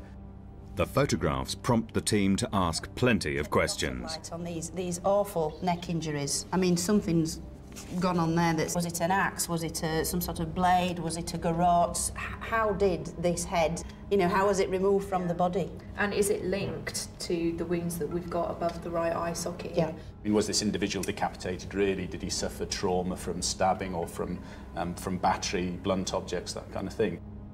The first thing that I'm going to need to do is to go back to the archives and see what I can dig up on this person. It'll be interesting to find out when they actually came into the country and see if that's going to fit in with what the science is going to tell us about this person and status and how they've lived. So, yeah, exactly. If we can pinpoint him exactly where in Egypt and when exactly in Egypt, because that has a lot of bearing, the chronology, doesn't it? That's right, and I think that the mummification can help the materials used change through time. So if we can identify these, getting a chemical fingerprint of these materials, we can get some idea of who this person was and something about status as well. It's only now that we have the technology has come a long way and we're able to look at answering the questions. 2 years ago we wouldn't have been in a position to do this, but now we have a really good chance to bring technology to bear on a several thousand-year-old head and answer the questions about how this poor man died. My main concern in this case that it is just a head. So we have to sort of be cautious that there's only so much that we're ever going to be able to find out. Most of the evidence which could throw light on this man's life and maybe explain his death is missing, along with his body. So it's going to be a tough task to try to unravel this ancient mystery.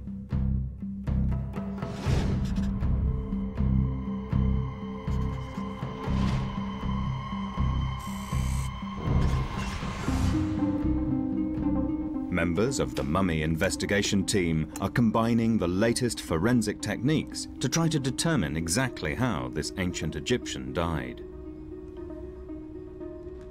But even with all their technology, they're still hindered by the fact the body from the neck down is missing. Stephen is collecting skin samples from the head for a GCMS test. It's the first time the head has been subjected to chemical analysis since it was discovered.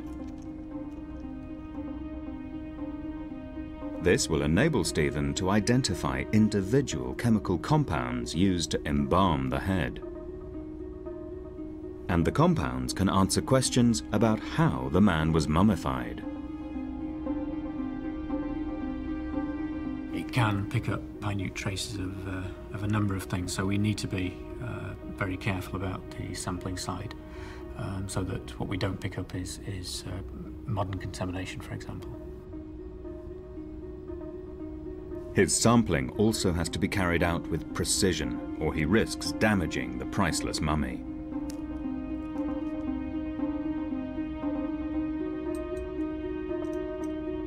The mummification will provide quite a few clues as to who he was. The standard is excellent, and the materials that we find can certainly help us to put him in his proper place in history. The equipment is so sensitive that it could detect 2 drops of blood in an Olympic-sized swimming pool.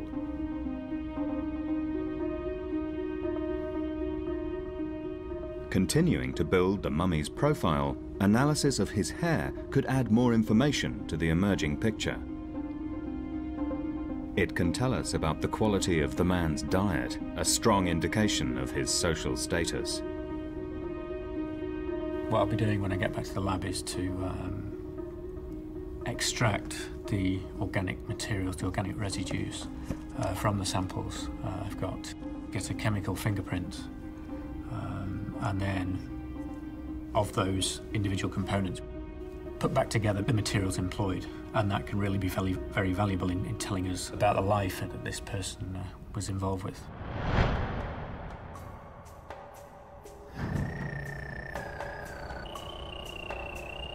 Meanwhile, forensic archaeologist Duncan Lees is using a three-dimensional laser scanner to build a virtual model of the mummy. The scan will create an exact digital version of the head, essential for the team's work. What we're using is a laser scanner here to create a dimensionally accurate model that we can then investigate without touching the head itself. If we're going to start looking at you know, any damage, any lesions, any fractures, any compression that we find, and perhaps trying to relink that to weapons or objects or anything else that become a sensible hypothesis for the cause of death, then that's much better done in a virtual environment. The scanner uses the same echo principle as radar, but using laser light.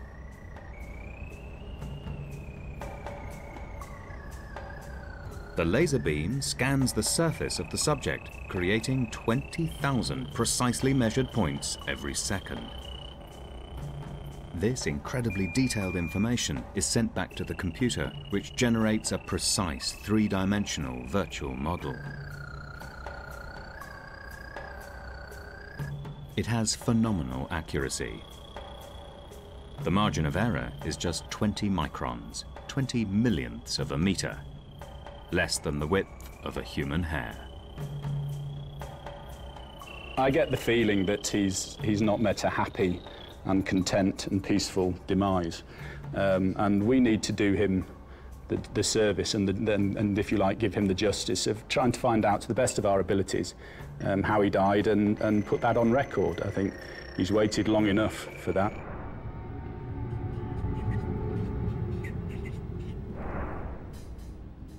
Before the team can work out how the man died, they must first try to give him his life back by establishing who he was and where and when he lived. The head was donated to the Newcastle Museum in the late 19th century.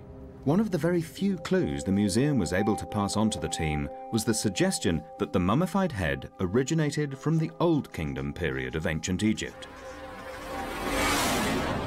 This is around the 3rd millennium BC, over 4,000 years ago, when Egypt attained its first great peak of civilization.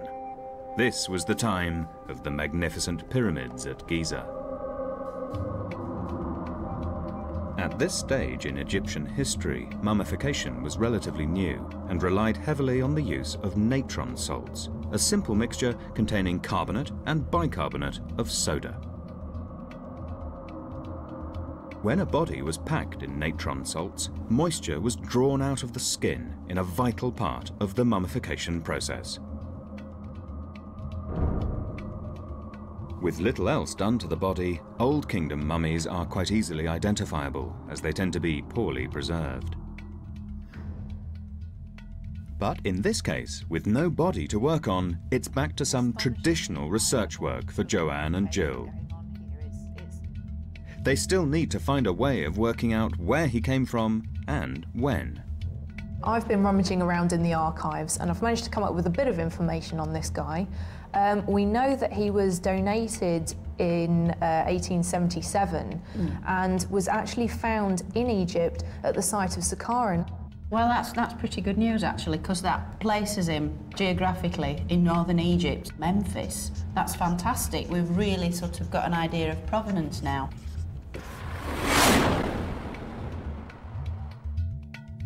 The link to the burial site of Saqqara is a significant development, as this was the graveyard for the capital city, Memphis.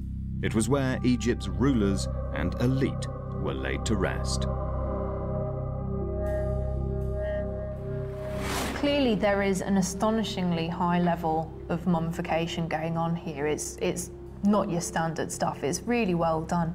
No, I do think certainly there is a very good chance that he would have been about royal duties in his everyday professional life, because this kind of status of mummification, this standard, isn't given to just anyone. This is really the creme de la creme, I think.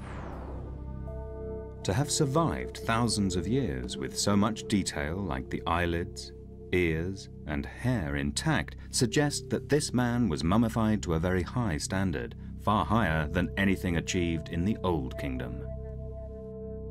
I think looking at the mummification techniques, we're dealing with something certainly at least 1,000 years after that. Right. I think the mummification techniques at the moment are pointing towards a date 1200 to 1000 BC. This revised date for the head's origin could be the first break in the case. The quality of mummification suggests the mummy dates from the later part of the New Kingdom, closer to around 1000 BC.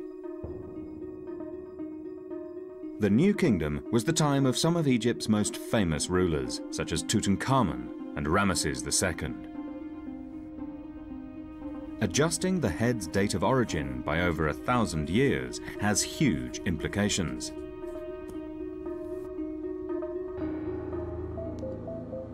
The results of the GCMS test could provide the definitive proof. Gas chromatography mass spectrometry is the gold standard of chemical analysis, crucial to criminal investigations.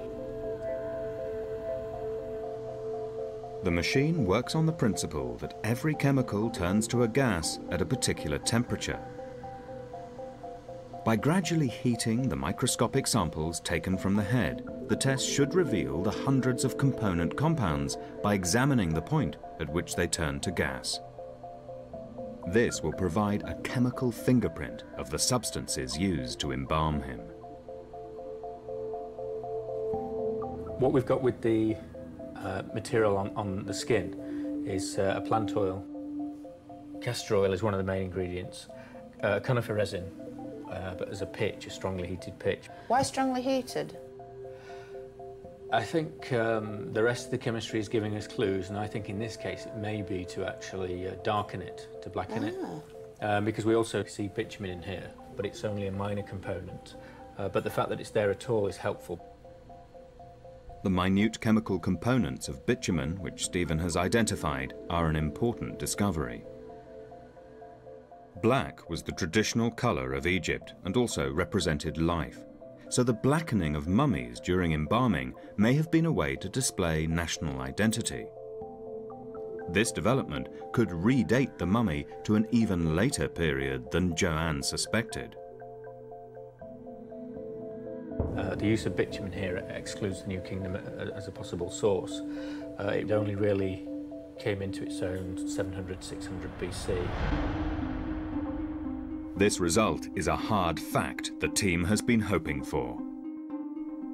Modern science has helped date the mummy to the late period, around 700 to 400 BC. It's about 2,000 years later than the museum's records suggested. The team have now established that this man almost certainly lived in the ancient Egyptian city of Memphis in the late period. This was the last great flowering of Egyptian culture, the final centuries of the glorious era of the pharaohs. Egypt was very much trying to sort of establish its cultural identity, you know, with this onslaught of all these foreigners into its country. At a time when the Egyptians were feeling that they had to reassert their own national identity.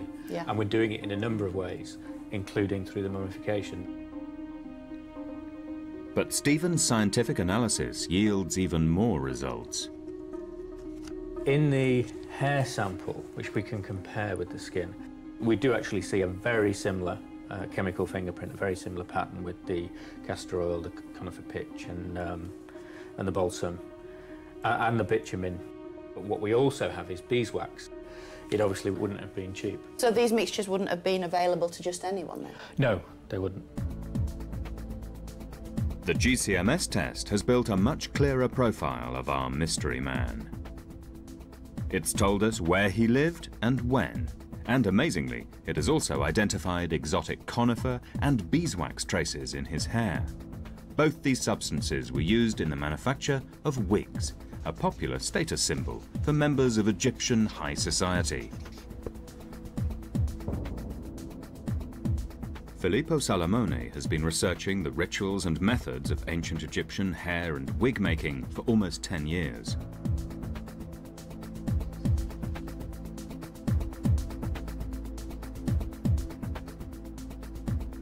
Using techniques thousands of years old, Filippo has carefully reconstructed the kind of hairpiece a high-status Egyptian man, like this mummy, might have worn. Phil, that's absolutely fantastic. Thank you. One of the things that I did learn very, very quickly when making this wig was just how skilled they were. Probably more so than they are today, because everything was done obviously by hand, and without the modern tools. This intricate hairpiece has taken Filippo 4 months to create, and he's used one of the very substances discovered by Stephen in the mummy's hair. The ancient Egyptians did attach each piece individually by the use of beeswax, by drawing the piece of hair along. Judging by the amount of time and effort and energy it's actually gone to creating this wig, I feel as though he would have been somebody of wealth.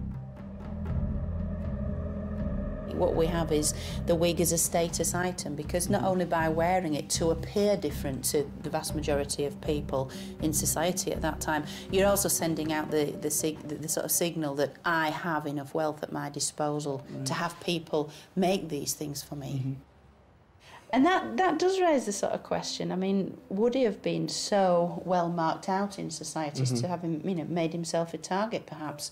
I mean, could he have been a victim of a random act of violence or even mugging? Yes, I was going to say. All these ideas come into your head because, you just can't help it when you look at this wig and you imagine him wearing it.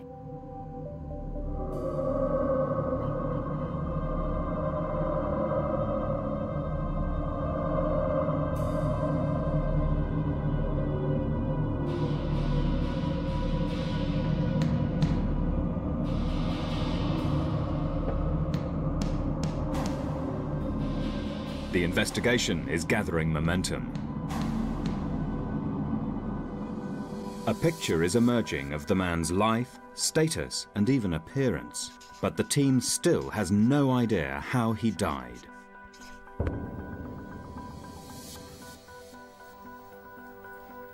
Jill has returned to the Egyptian archives in Newcastle. She's looking for evidence of the practice of beheading in late-period ancient Egypt. These are all images by Baron Dominique Vivant Denon, who was with Napoleon during his conquest of Egypt. And, he's gone around and he's drawn scenes that he's found in tombs and monuments. And we have some fantastic images of a man here holding a knife with a person beheaded. So his head's on the floor and he's bound to a post. Now, that is perfectly feasible for what's happened to our guy if you actually look at the wounds. So that's actually quite interesting. These have been taken from tombs and monuments, so we know that they do exist, and they definitely show people being beheaded whilst alive as some sort of punishment or ritual. We have all of this evidence here that is saying that it definitely went on in ancient times, which is really important. So people were definitely beheaded at the time. But is that how this mummy lost his life? Joann has decided to consult a radiologist to investigate beheading as a cause of death.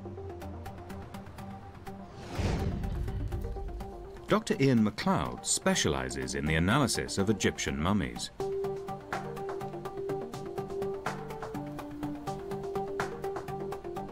I think if the head had been beheaded, as it were, I would have expected to see a cleaner cut you know, where an axe or a sword or something would have cut into the flesh.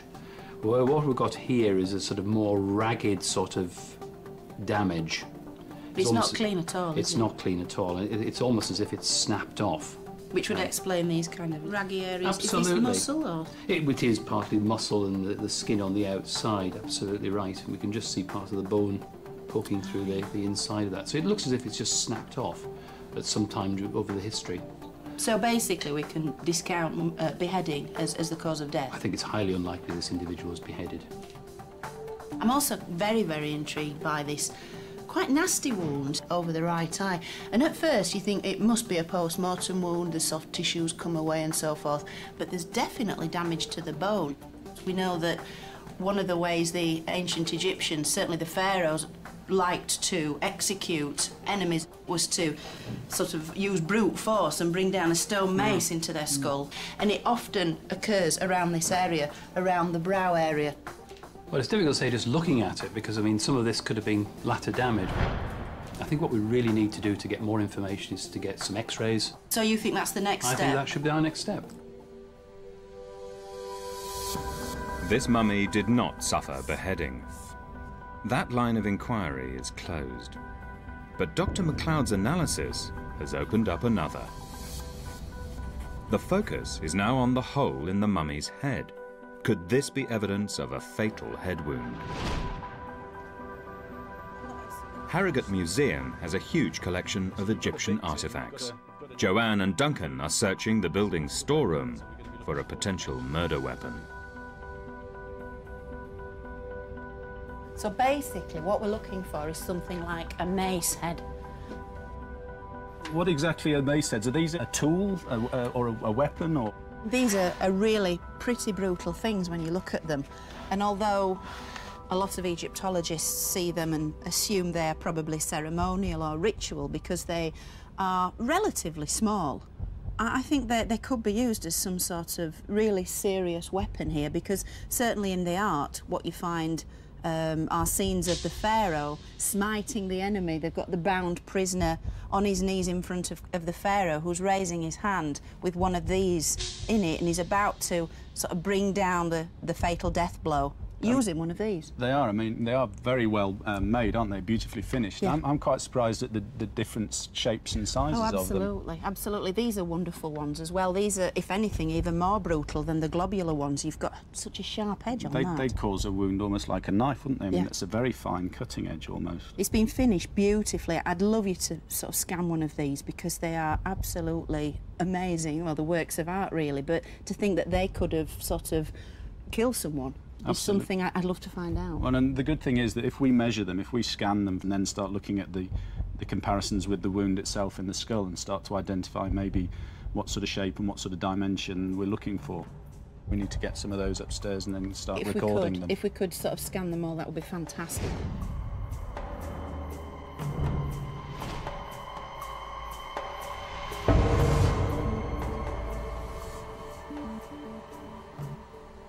Like the actual mummy, the ceremonial mace heads are thousands of years old and just as priceless. What we can do here is scan from above it, but also from underneath it, without having to move the object at all.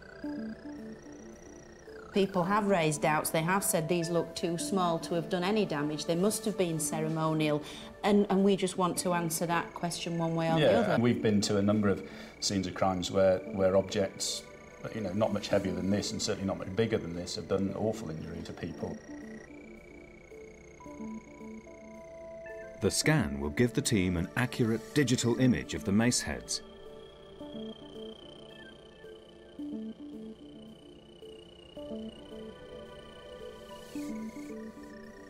Duncan will then be able to compare the data with the digital dimensions of the hole in the head that he took at the start of the investigation.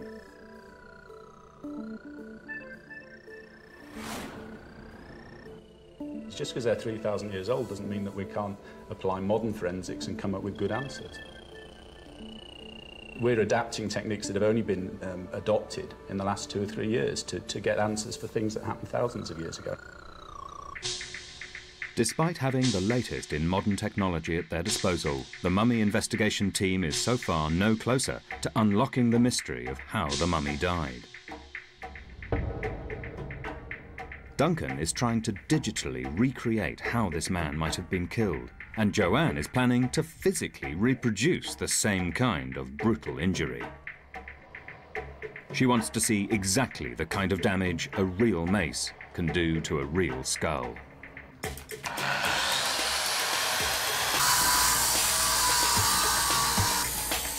She's commissioned stonemasons to reconstruct a pair of ancient Egyptian mace heads. They're working the granite with diamond-tipped blades to ensure an accurate finish.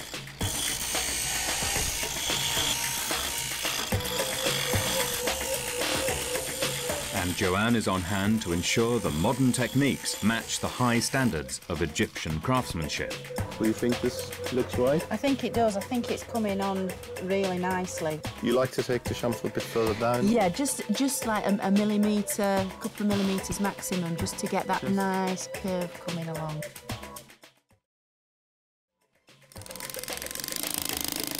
Ancient Egyptians wouldn't have had the luxury of power tools to fashion their maces.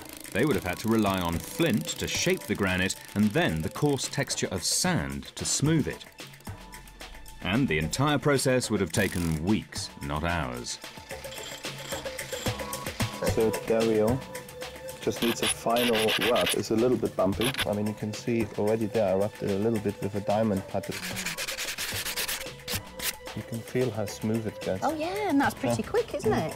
Does it feel like? It feels very, very tactile. It feels just like the ancient ones because, in effect, that's just what you've created. Just put a handle in and you wax somebody. Absolutely. Back at the incident room, Duncan is ready to examine his virtual reconstruction of a mace attack.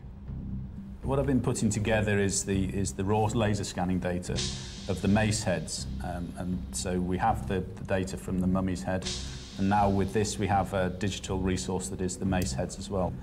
And I've been looking to see whether any of them are potential cause of death, whether the mace has been used to inflict the injury above the eye. I've ran through a number of hypotheses and then I've animated the one that seems to suit best, and that is an attack from the front or from the side rather than from around the back. When we digitally put them back on that shaft, they come out to be the sort of dimension that you get with a claw hammer. You've got a strong wooden shaft and then a weighty and in some cases, quite pointed object that would cause a huge amount of damage. I've seen the damage that objects like that can do to people, and it is definitely a potential cause of death. You would definitely be able to inflict the sort of wounds that we're seeing above the eye. Right, so is there a particular one that you think is going to be more effective or at least more likely to be related to the injury that we're looking at? Certainly the ones that we looked at that were broadly in two categories. There were the ones with the ridge on, like you see here, and then there were the ones that were sort of more rounded and blunt. Both of equal weight, but I think that we're looking at the blunter one for the size of the impact, and also the more diffused shape to it.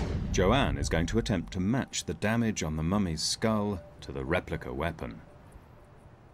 If the skull damage matches, a mace could have been the murder weapon. Pigs' heads have a similar skin and muscle structure to humans. Although the bone is thicker, a mace will do similar damage to either skull. The pigs' heads will be struck by the two types of mace. Then they'll be x-rayed to see if the damage to the skulls matches images of the mummified head. Basically, these are the two very distinct types of mace heads the ancient Egyptians used. As you can see, they're very, very different in type. Yeah. So if I could give you those. Certainly. And then if I put on the heads themselves, exactly where I'd like you to aim for to sort of replicate the kind of damage we saw on the mummy, that will be absolutely tremendous. So take it away. Give it a go. Right.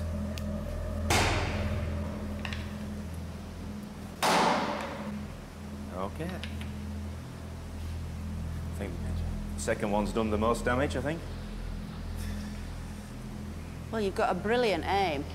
So this one was inflicted with this one? With that one, that's interesting. And then this one that I thought personally would inflict the most damage Hardly seems to have done anything, does it? No. That's intriguing. Contrary to their predictions, the disc mace has been the more lethal implement. With all the work that you've been doing, do you think that a blow from a mace head could have been the cause of death for our individual? I have to say that yes, it could. I have to say that nothing that I've looked at so far rules it out as a possibility. We need to maybe look at get some x-rays done, take this and you and Joe maybe get some x-rays done, look at the type of wound that I can't see, so the damage that's inside the skull. Both forensic experiments have been a success. It looks as if the mummy could have been killed in a mace attack. The team now needs real proof to support the theory.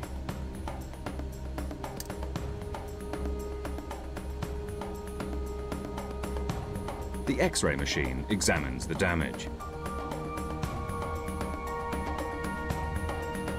The focus is on the trauma beneath the surface of the skull that can't be seen by the naked eye.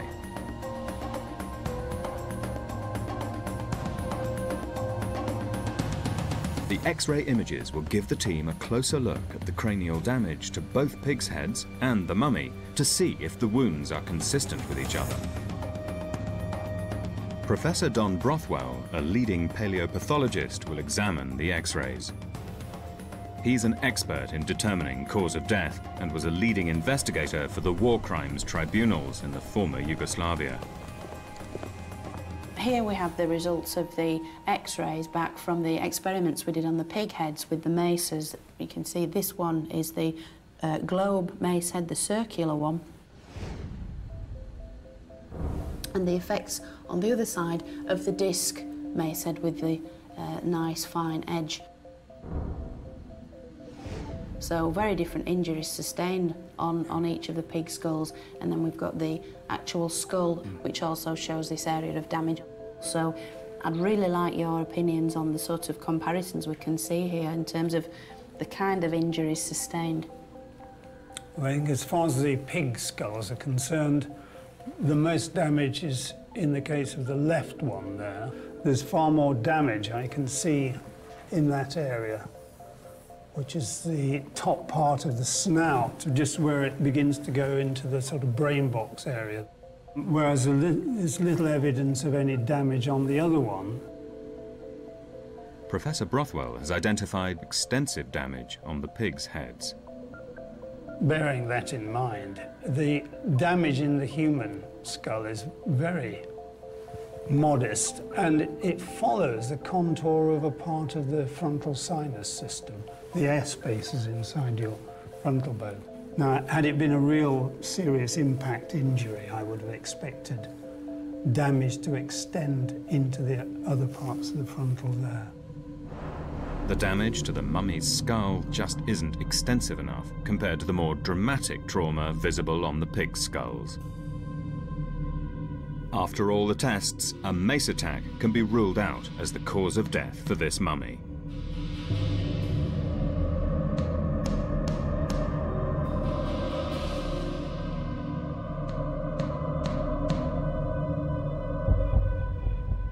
But there's still the mystery of how the injuries did happen.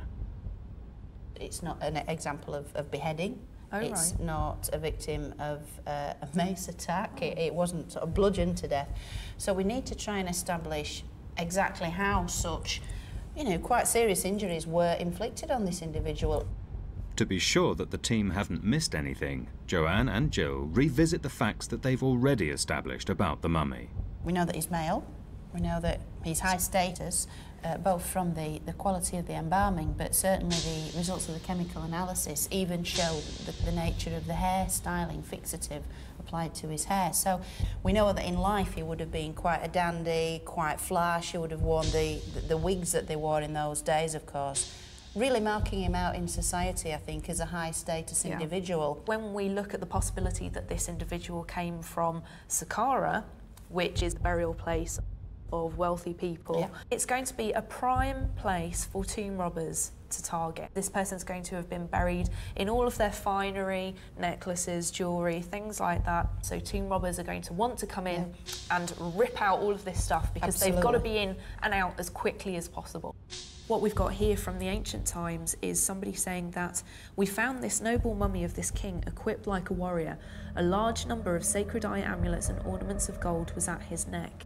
It was a real smash and grab raid, Exactly. wasn't it? Go in, head off, jewellery taken.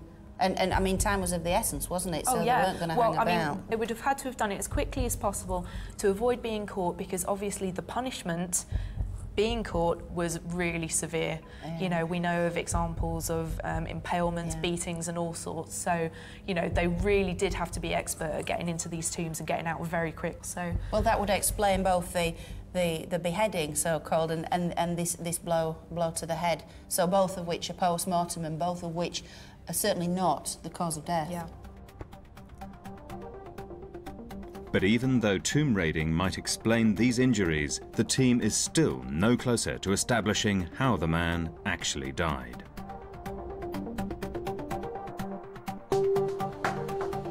Joann is hoping that leading radiologist Dr. Ian MacLeod's detailed examination of the X-ray results may offer some much-needed answers. What we've got is the top of the skull there. We've got the eye, and we're just seeing the sort of outline of the nose there. But what really intrigues me about this picture is what's happened to this gentleman's neck. Because here we've got the vertebrae at the top of the neck, and then this little piece here, which is what we call the odontoid peg, the bit that allows the head to rotate. Normally there should be a vertebrae sitting there, but in fact there isn't. It's sitting here. So it's been pushed right back. If I could just put up a normal picture for you. This is an older radiograph, but hopefully we'll sort of show it as what it should look like. And here we've got the same sort of vertebrae coming up. You can just see on the inside there's this odontoid peg, and there's the vertebrae where it should be. And you can see very clearly on here. It's really gone back, hasn't it? It's pushed it right back. Would this have been inflicted in life or shortly after death? And this is an injury that must have occurred before mummification. Once the mummification process had taken place, the skin would have been like leather, and what would have happened if you'd applied this sort of level of force as the thing would have just smashed. What kind of action could have displaced it like this? It must have been somehow the head was lifted up and back, almost lifted off, to sort of create that. It's very, very unusual. So some kind of violent manipulation of the head off the neck. It's almost as if the skull's been lifted off the vertebrae. It certainly has, in order to allow that vertebrae to be literally physically dislodged over the top of the vertebrae beneath it. That's really disturbing. This man must have met a very violent death. And what's interesting, of course, is now, having known that, if we go back to the original photograph that you bring in, it starts to make a little bit more sense. Because I noted this strange-looking contortion of the neck. And, you know, with a sort of eye of faith almost, you could imagine a ligature or something around that area of the neck. Cord or rope or something of that nature, which has obviously been pulled at great force. It's contorted the neck, and presumably, because it's at the right site, created that injury.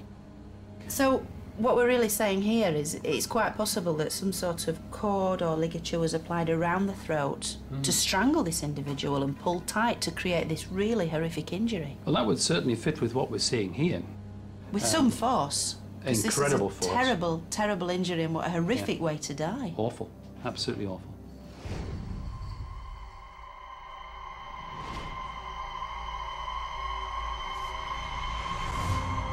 This has been one of the toughest assignments yet for the mummy investigation team.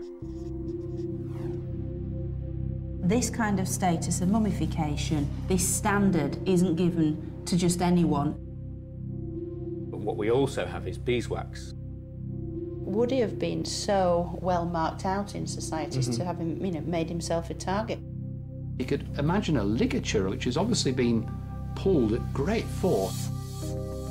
But with limited evidence and no body to go on, the team has managed to figure out when this man lived, where he came from, his social standing, and they know that he was horrifically strangled to death. Strangulation was not a common method of state execution in Egypt and would be very unlikely in battle, so the mummy investigation team can conclude the mystery man was almost certainly the victim of a brutal murder. What I found quite emotional and almost humbling was how quickly he became not an object to be measured and looked at, but became a person that you're trying to unravel.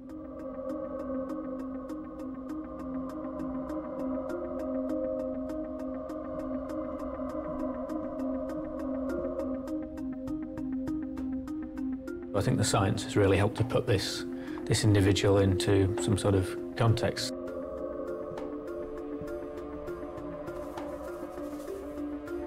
Even if we'd had the complete body, we wouldn't have had any more results. We couldn't have said more than, you know, who he was, where he was from, what the cause of death was.